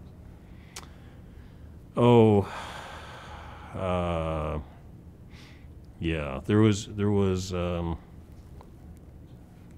when we started the company, there was page mode DRAMs, and by the time we were in production with Nintendo, things had moved to what was the next step? But then there was synchronous DRAM, which was kind of playing off of one of the ideas of a Rambus DRAM to clock the DRAM rather than have everything be asynchronous. but its performance was way below Rambus DRAM. And then there was double data rate synchronous DRAM, which was when things were starting to become potentially competitive. Although what they were able to do was still way below what we were able to do. It took them years and years to catch up. But they caught up by using more and more of our technology, which they figured out because we were forced to teach them how our stuff worked. Phase lock loops in a DRAM was not something any of these guys were comfortable with or used to, and they couldn't see any reason why they needed to use it. And I remember being in a meeting with Samsung where we were teaching them how it worked and why you needed it, and you could see the light bulbs going on. It was like all of a sudden, that's why you use it. That's how you do it, you know. And because of our requirement to teach them, it laid the groundwork for later problems where they took our ideas and stuck them in other memory devices. Yeah. The philosophy at all these memory companies was, you know, patents are for the lawyers to worry about. Our job is to build what we need to build to keep the factories full. And because of the concerns about paying us royalties, there continued to be work on other kinds of memory devices, which didn't pay us royalties. But of course they used our inventions, so eventually they did pay us royalties, but not at the time. And the IPO in '97, again, this was a different kind of company you were trying to take public. Was there much of a challenge in selling the idea of a public company working on this kind of basis? No, I don't recall there being a challenge. There was an issue of educating people. Right. Because before, every chip company had built chips. So we were a semiconductor company, so it's like, well, what chips do you build? Right. You know, but you know, people had already gone through the fab versus fabless evolution. Okay. So some people started calling us a chipless chip company. Right. I never particularly used that term, but just like a fabless company had to do everything that a fab company did, we had to do pretty much everything a chip producing company would have to do. We had testers, we had product engineers, but our relative focus was different. We didn't have to have hundreds of manufacturing people because we didn't have fabs, and we didn't have to have, we just had to have enough test engineering to show our customers, here's how to do production test. But we didn't have to do production tests on a regular basis. Right. So we had all the same elements of a chip company, but instead we would license critical portions of the chip. And you didn't need a big sales force out selling a proprietary design? We needed a sales force, but it wouldn't have been nearly as big as if we were selling some sort of chip. Yeah. So it was a matter of sort of taking the fabless trend that already had worked and sort of using that as an analogy. Okay, well, chip companies used to do all this stuff, and then you carve out the fab. So we're like a chip company, but now we carve out some other steps. But we're doing all the design work. So we're not a patent licensing company. Yes, we have patents which we license. Intel has patents too. But what we're doing is we're transferring design know-how. What we're giving the customers is the ability to design the chips, setting up standards, giving them the actual physical designs, or teaching them how to do the physical designs, and setting up an ecosystem in which they can build chips that are compatible and make money. So the patents are just one part of it. This isn't, here's our patents, you know, figure out what to do with it. This is a total solution. And what we showed them was, and at that point there wasn't this concept, but you know, what happens today is when you build up a logic chip, you have blocks all around the chip you've licensed from different players. Some of the really big companies do all their own blocks, but most chip companies get this block, you know, they get a DSP from Tensilica, they get a processor from ARM, they get SRAM memory, usually from the foundry, they get the I/O pads from the foundry, they get standard cells to do their own random logic from the foundry. There's all these people who provide them the different blocks, and people were used to that. But we were the first provider of a block of IP which was licensed. And we were making the argument that this would be a trend in the future, and sure enough, people like ARM and stuff popped up. And now today, semiconductor IP, most companies couldn't ship chips if they couldn't get IP blocks from companies. So IP The analogy we used was that this is going to be like a PC board. And a PC board in the old days, there's all these chips. You buy them from different companies, you wire them together and make your PC board. That's how chips are going to be developed, and we're one of the first of these kinds of blocks. So we were able to tell the story pretty clearly, but more importantly, we had a huge success with Nintendo, and we signed a contract with Intel, and that was more convincing to the customers. The Nintendo stuff had already made us profitable, and the Intel business had the prospect, if they were to adopt us as fully as they said, and Intel was out there saying, hey, we're going to make everything Rambus over time, it'll take 5 years. With that, the projections for the company's profitability were huge. So it was an easy sell. Okay. Especially compared to all the selling I had to do the previous 7 years. Right. In much more difficult circumstances. And what was your revenue when you went public? And I presume you were profitable. Yeah, you know, profits and cash flow are different things, and Right. So I always tend to think more about cash. Yep, But cash we is king. were profitable because you had to be, in the old days, you had to be profitable to go public. You had to have X number of quarters of profits with steady growth, and you had to convince the bankers that you were going to be able to keep it up for at least X more quarters, or else they wouldn't touch you. Of course, today companies go public, a totally different set of metrics. Sure. But And back in the roughly- old days, it was this old-fashioned approach, so you had to be profitable in order to go public. And do you remember roughly what the revenue was at that time? I don't. Okay, no problem. I don't. So from But it's all on 97... the public record. It was Right. tens of millions of dollars, yeah, which okay. generally was considered too little, but we were more like a software company than a chip company. So You didn't have the profitability of the business was more like a $100 million chip company. Right. And this profitability in the end that people care about. Sure. So from 97 on, where did the company go? What did you do? From 97, for the next several years, we were consumed with making the Intel stuff work. When we went public, we had a handshake. Well, we didn't have a handshake. We had an agreement with Intel. And we were working on developing the kind of memory technology that Intel wanted.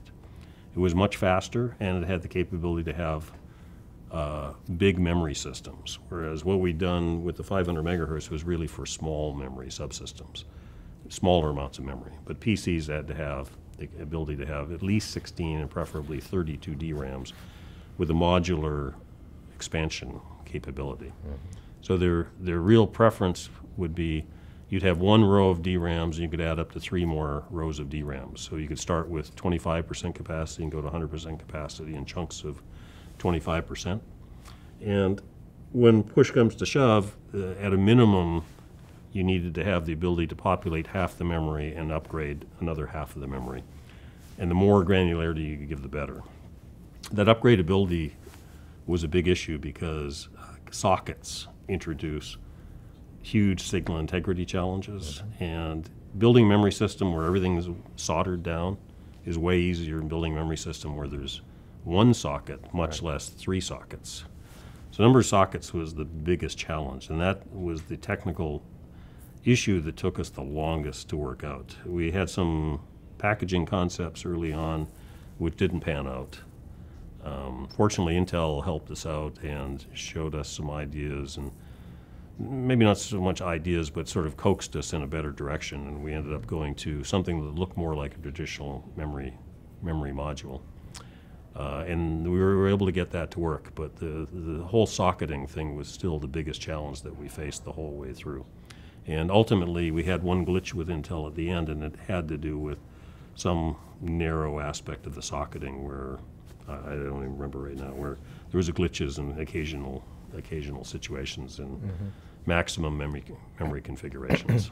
Anyways, we figured it out and solved it, but it came at an awkward and uncomfortable time, so it was a big deal. How was the company organized at this time? You had a VP of engineering and... The company was organized pretty much the same way as it had been for a while. I think we changed it later, but Dave Mooring was my VP of sales. Subodh Taprani was the VP of marketing. Alan Roberts, the VP of Engineering. Ed Larson was the HR Director or VP. Finance was Gary Harmon at that time. This is all when we went public. Right. I'm probably forgetting other key names, but that's been a while now since we went public. Well, how long has it been?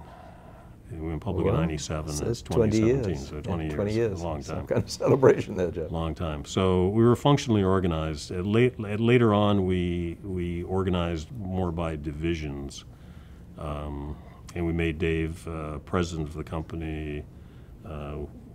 Laura Stark and Kevin Donnelly got executive roles later on. They'd been with the company when we went public as well, but they became VPs later. So we had a lot of smart people, a lot of good talent. And we changed the details a lot, but basically it was functional for a long time. Then we went to business unit setup for the rest of the time. Was the basic organizational direction. What was it like trying to hire people into a strange company like this? Did it take a lot of convincing? Hiring before we went public was always a lot of work. You know, I learned over the years not to convince people. Instead, what I learned and what I have done subsequently at other startups is life is like a menu. You know, people want to do certain things. People have certain personality types, and there's certain objectives that they have. And what you really want to look to do is to find people who, what they love to do is what you need to have done. Where they want to go in their career aligns with where the company needs to go to be successful. You're looking for people where there's goal congruence and alignment. If you're convincing them, that means you're trying to get them to do something other than what they really want to do. Right. And when people get out of bed in the morning and want to go to work, it's because they're having fun. They're doing something they like. The people they work with is a critical part of it too. So I learned long ago through hiring mistakes that the best thing to do is find people where there's this gigantic goal congruence. And the right people are people where fairly quickly you go, wow, this person is really great and could really help us out. And that person is going, you know, I don't need to go talk to any more companies. This is where I want to be. So you look for that resonance where it's just like, but you only find those people occasionally. So we would interview a lot of people. We'd interview a lot of people, and most people didn't want to go to a risky startup. Going to startups was more popular back then, but you know, people were looking for low-risk startups, and there aren't many of those. A lot of people want to join startups and don't really know what startups are like, so they'd see, hey, long hours, risk, all those kind of things. And I would just be very open with them and say, here's the good stuff, here's the bad stuff. You know, you got to like all of it because you're going to figure it out. After you join, you'll find it all out, so you may as well tell you now. And what happened was we were able to hire the people we needed. And our turnover was extremely low because we only hired people where there was a huge goal congruence. And when we had a bump in the road, it didn't cause them all to want to quit because they were doing what they liked to do. And we built a team of people who really liked working together with each other. So that team stayed together with very low turnover for a very long time. Okay. You know, we would let people go if they couldn't cut it for some reason, but we didn't even have to do that very often. So hiring the right people at the start was always critical. You know, and I had the benefit of having run businesses for 10 years before doing Rambus, so you know, most of this thinking had happened before. Sure. So hiring is a huge thing, and you want it to be. You've got to put a lot of effort into hiring to be successful. Were you having to give much stock away later on? Oh, you know, the VCs never want to give away stock, so. But too much is sort of a relative thing, so I don't really know compared to other companies how much we gave away. I suspect we gave away less than most companies. But on the other hand, we were more successful than most companies. So all of the executives are, you know, none of them have to work. Most of them are retired. Sure. lots of the engineers, same thing. So everybody did well, and if they didn't own a nice house, now they own a nice house. Sure. So I think it was a good risk reward for everyone. Didn't you get into some kind of issue with stock pricing at one point? Oh yeah, yeah. Like a lot of companies did. Anything you want to tell us about that, or? Oh, it's well documented. Okay. I think at Harvard Business School they didn't teach us about stock option pricing.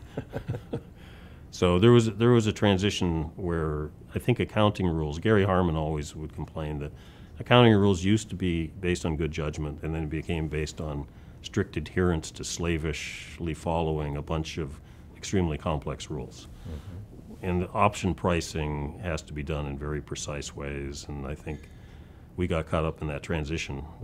I always followed the advice from my experts. Right. And as far as I knew, what we were doing was what we were supposed to be doing. Sure.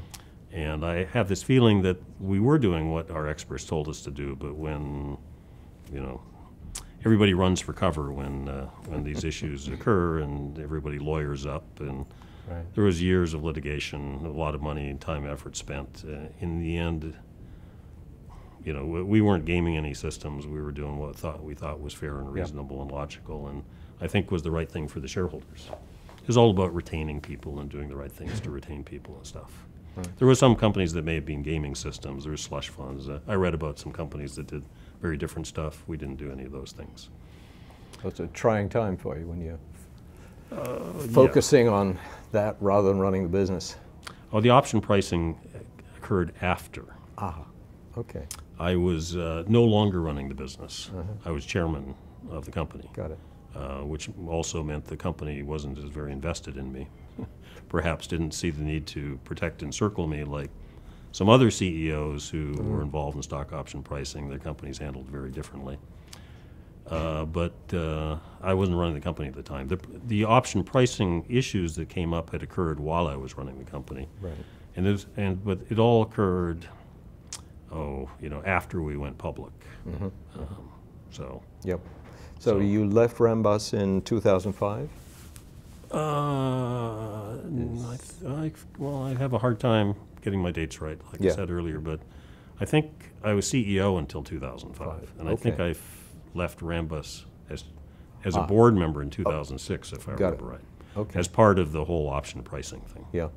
It came up, it was becoming a big mess, so we agreed that I just get off the board, and emotionally, I was disconnecting from the company anyways for various reasons. Right. Or the new CEO and I, weren't on the same wavelength.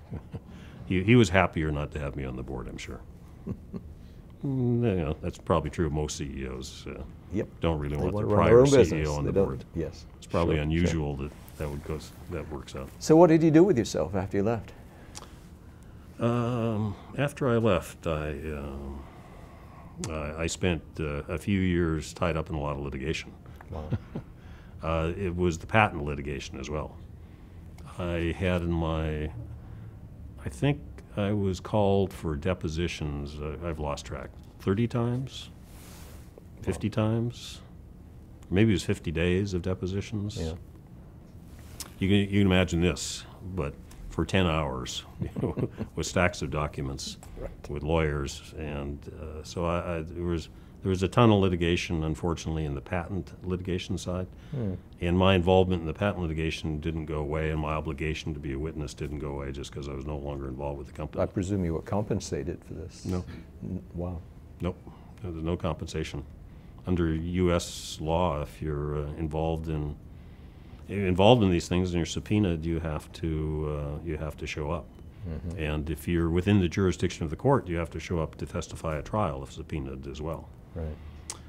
So I had a bunch of stuff where the patent litigation tied me up, and then there was the litigation on the option side. So for the first couple of years, I tried to relax, but I spent a lot of time in litigation. The litigation started to tail off, and so I started to get involved in some angel investing. I thought that'd be fun. Bill Davidow sort of warned me that it might be fun, but it might not be lucrative or profitable, and he was right. So then I got involved with some venture-backed boards, Benchmark Capital and others. some of the VCs I knew invited me onto some boards, and I found a couple other boards.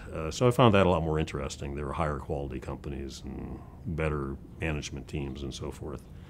And Benchmark and MDV asked me to consider joining the board of NanoSolar, and said, and we're thinking about changing CEOs, and maybe you could be the temporary CEO as well.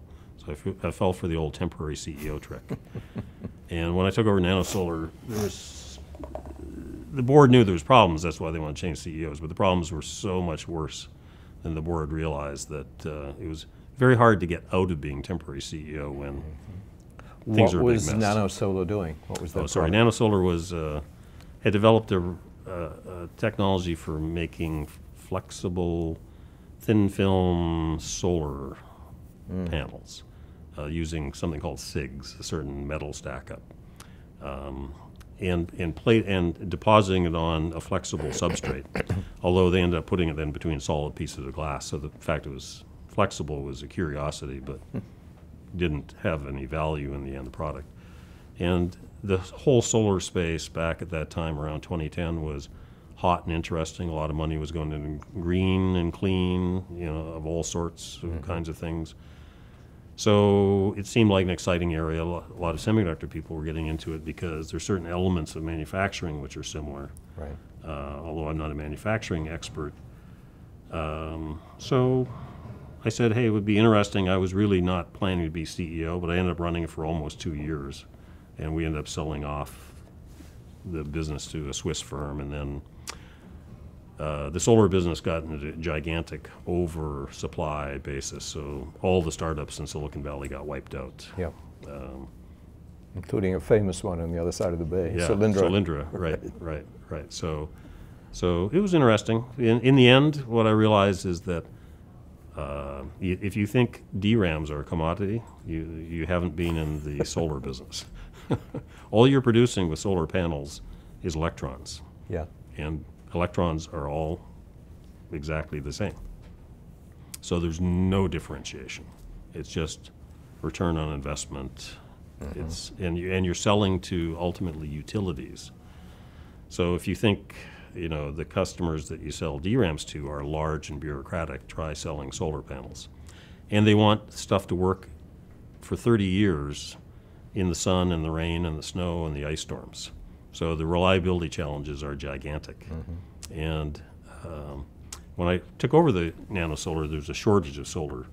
But once the shortage ended, the customers were like, well, this is a new technology, so we'd be willing to buy it after you have 5 years of reliability data. It was really, really, really hard for a startup to be able to afford to do. So it was a tough business.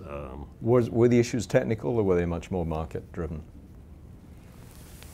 The issues that NanoSolar had were primarily organizational.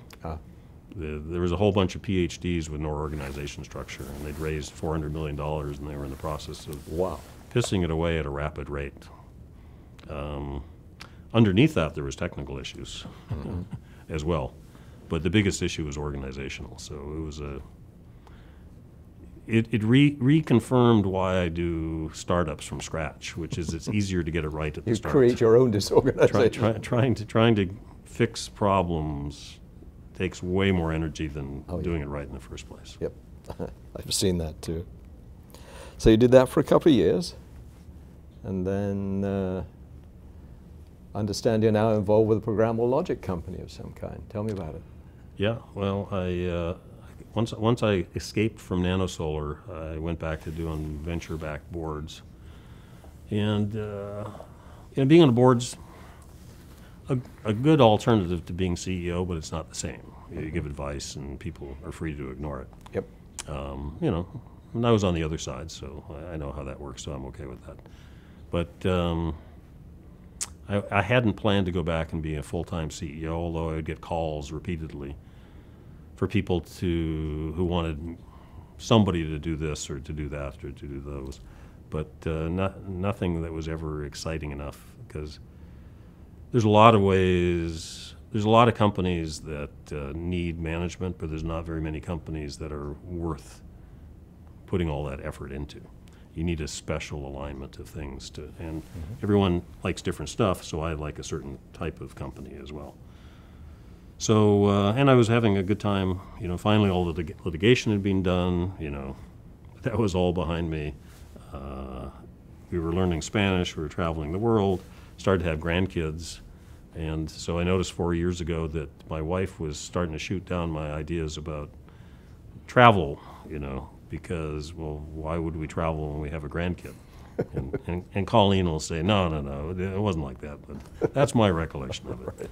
And at about that time, one of the VCs I know from Everspin, I'm on the board of a company called Everspin that does magnetic memories. Like a lot of VCs, I'd get calls from time to time from them. They'd say, hey, I was talking to XYZ, why don't you go meet with them, see what you think, let me know, is this worth spending any time on? And usually I'd have a lunch or a breakfast, and I'd come back and tell them the 10 reasons why it won't work. But in this case, the young guy that I met and the professor who was working with him, this was UCLA PhD who'd finished up and was doing post-grad work up at Stanford, but really he was trying to start a company based on some technology he had developed with his professor at UCLA. And the name of the person is? Chen Wang. Okay. And the professor is Dejan Markovic. And after, I can't say that it was after the first meeting, but after a few meetings, I started to go, this kind of feels like Rambus. His idea was I can make a better FPGA. I can make an FPGA that's half the size, die area, compared to his Xilinx and Altera. And asking lots of questions, I started to become convinced that he was probably right. Maybe he did know how to do that.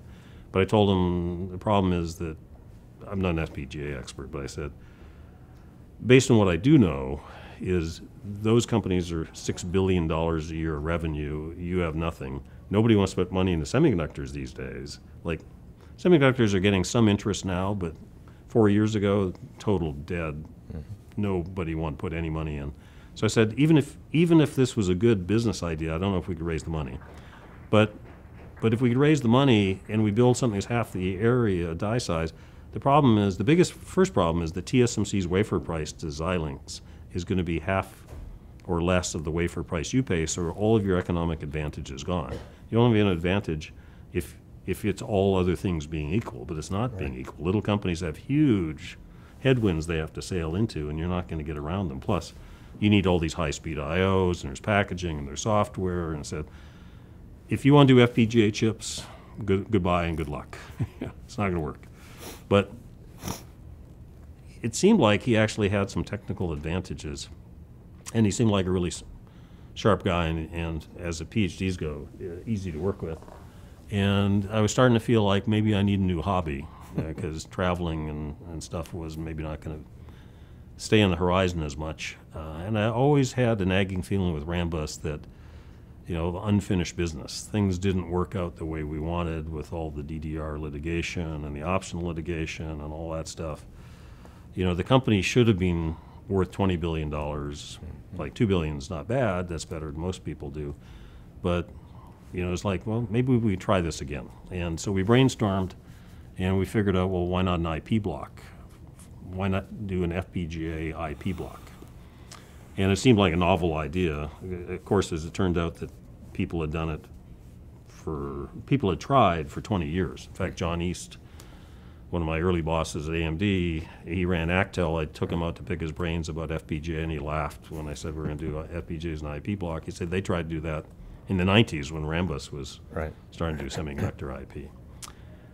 But anyways, I got the sense that, hey, maybe there's something there. We talked to some customers. We saw some interest.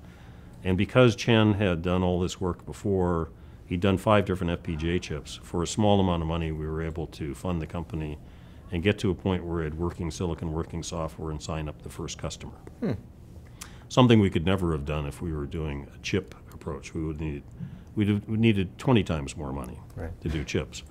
So as a semiconductor IP play, it was able to be financed, and the VC who'd introduced me ended up coming in, and we did the first round of investment.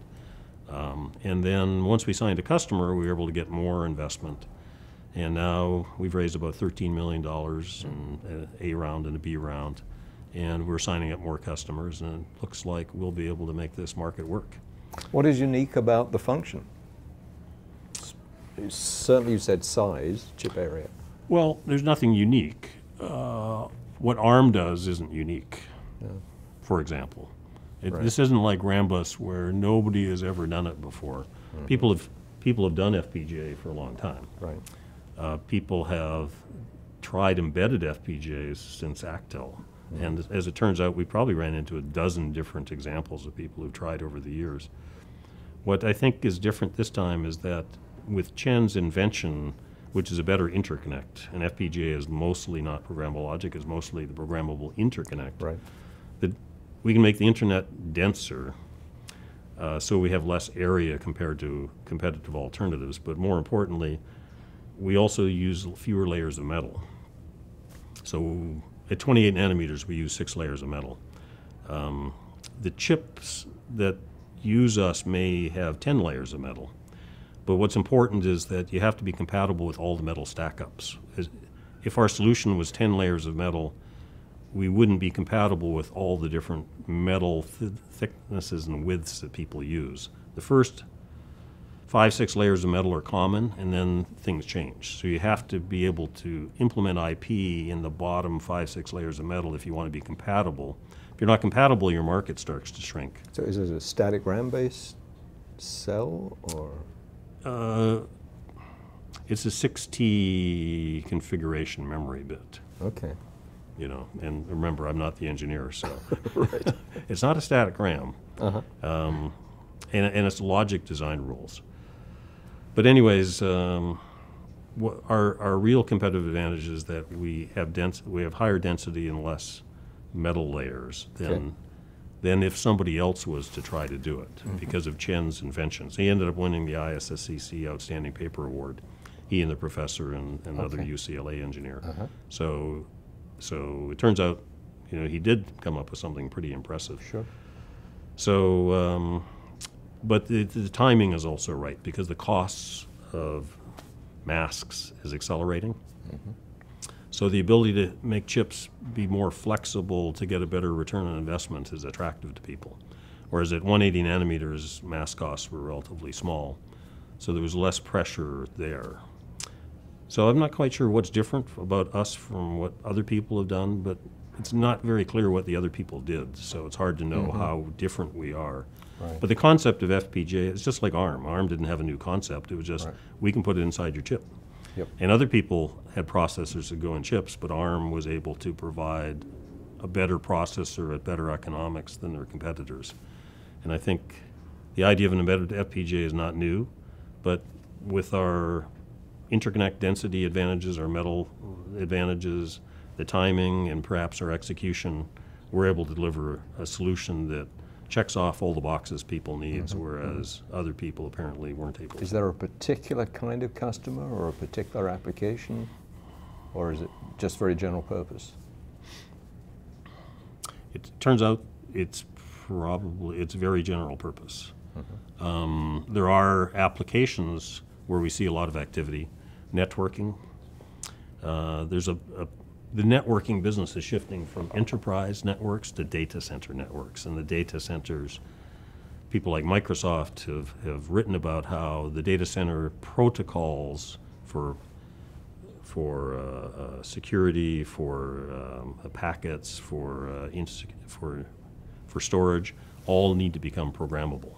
They want to build data centers where they can change the protocols that the data centers run on programmably, rather than have to change hardwired chips whenever they want to add new packet formats. Yeah. And I think within the data centers, they're going to optimize things differently than outside the data centers. You know, the standards are good, but the data centers are getting so big, the data center is a whole ecosystem to itself. So I think with programmable protocols, they can optimize things to work better within the data center, as opposed to hardwired stuff based on worldwide standards. Sure. So that's forcing the networking people to look at ways to do this program building of processors is too slow to handle programmability at line speeds in switches and in NIC chips and so forth. Another sector is defense electronics. The aerospace defense people buy something like 10% of all FPGAs. They love them. But when you're putting stuff up in airplanes or in missiles, size, weight, power, all are very important. FPGA chips, if you can integrate them, the size goes down, the weight goes down, the power goes down, the performance goes up. Plus, we can implement, for things that go into space, rad hard FPGAs, which you can't buy today. Plus, if you're a defense guy and you're worried about security of supply, we can implement our stuff in US-based fabs, whereas all FPGAs today are built in fabs in Asia. Well, most chips are built in fabs in Asia. Right. It's not just FPGAs. Right. So that's giving us a lot of traction in the defense aerospace arena. There's other segments, microcontrollers, deep learning, but it looks to me like this technology potentially could become pervasive. If it becomes pervasive, then this will be bigger than Rambus was. What stage is the company at now? Oh, we're still early stage. We're not at the stage where we have the breakout high volume Nintendo 64. On the other hand, everything works technically. Everything's worked technically since 1 year into the company. The nice thing about this is that we're more like an ARM and not like a Rambus. At Rambus, we had to get all those chip companies to agree to jump at the same time. Yep. And there was all sorts of price competition issues and so forth. This is more like ARM. We go in their chip. We make their chip more flexible, but it doesn't affect any other chip that they buy. So we convince the chip company or the systems company who designs their own chip.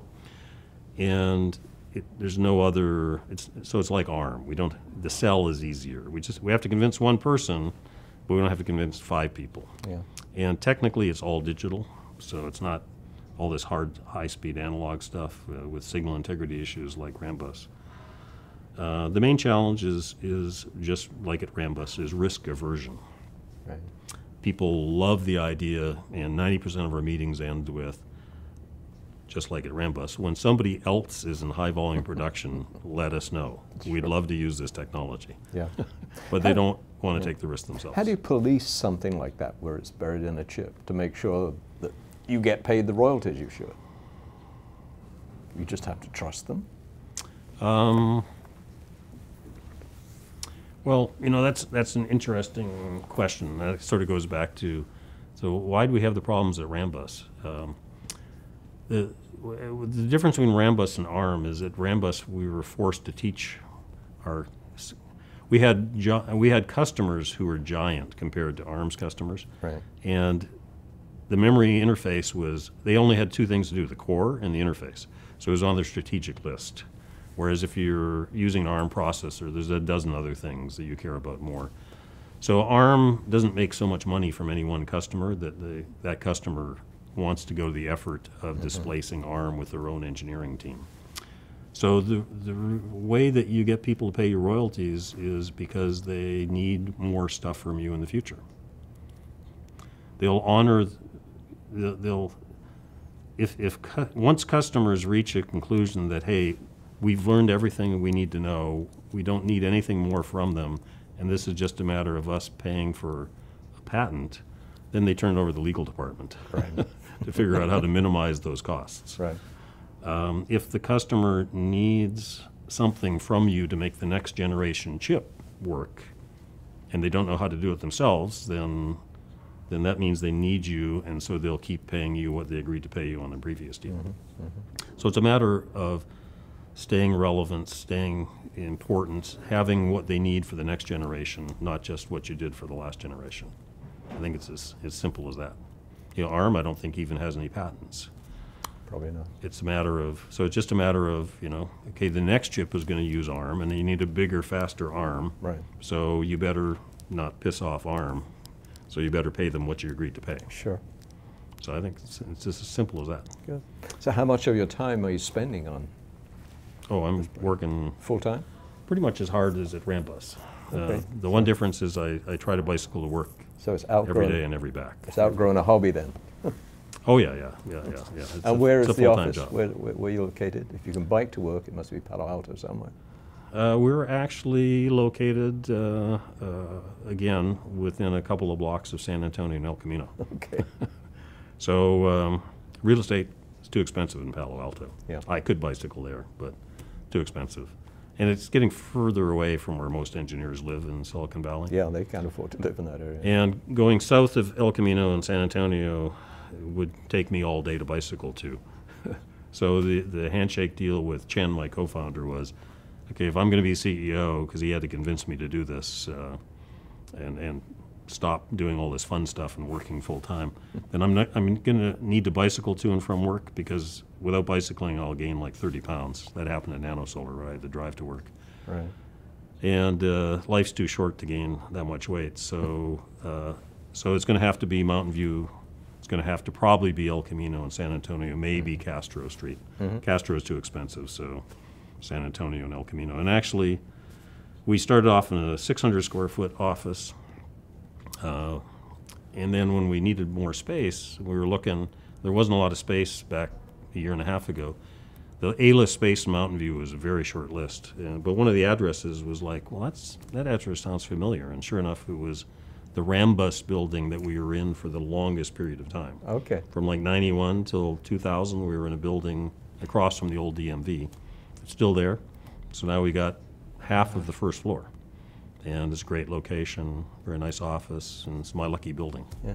Okay. Well, good. Good luck to you, Geoff. You've come full circle, for sure. Yeah, doing it again. Any thoughts on somebody wanting to start a young person wanting to get into industry or start a business today? What advice would you give them? Well, technology, presumably. Yeah, well, the most important thing is to figure out what you like to do and do it. If the money's in technology but you don't like doing technology, then you probably shouldn't do technology. You know, I know a lot of people in a lot of walks of life, and you don't have to make a lot of money to be happy. But if you're not happy, it doesn't matter how much money you have. So right. The most important thing is to have a great family life and do something for work that makes you feel good about yourself and where you want to go do it every day. And if it happens to make money, that would be good too. So if you want to if you happen to be lucky enough where what you like to do is technology oriented, then that's a great space to be in. I'd say computer science is still the right place to be. You know, Double E Horowitz complains that he just doesn't see the talent he used to see, that all the sex appeals moved over to programming and biotech and all this kind of stuff, so the talent isn't going in. But of course that doesn't mean you can't make money and do well if you're good at what you're doing. So I know in the semiconductor space, I know in the computer science space, there's huge opportunities for people, and where you will probably want to do is go to a place like Silicon Valley, where there's a ton of companies that are growing fast that are willing to give young people a chance, and like at AMD, have a lack of, it's not like AMD had a lack of management talent, I'm phrasing that wrong, but at a fast-growing company, there's like a big suction. Yeah. You know, just a lot of opportunities you just to find can't someone. get enough good people fast enough. So if there's opportunity, it's easy to work hard and be given it or take it by just assuming more work. And I remember back at AMD when I joined, it seemed like management was all pretty old, but in retrospect, they're all Kids, very young. right. I go to semiconductor companies now and I think about it and I go, you know, these guys are all like 20 years older than the same management functions at AMD back in the day.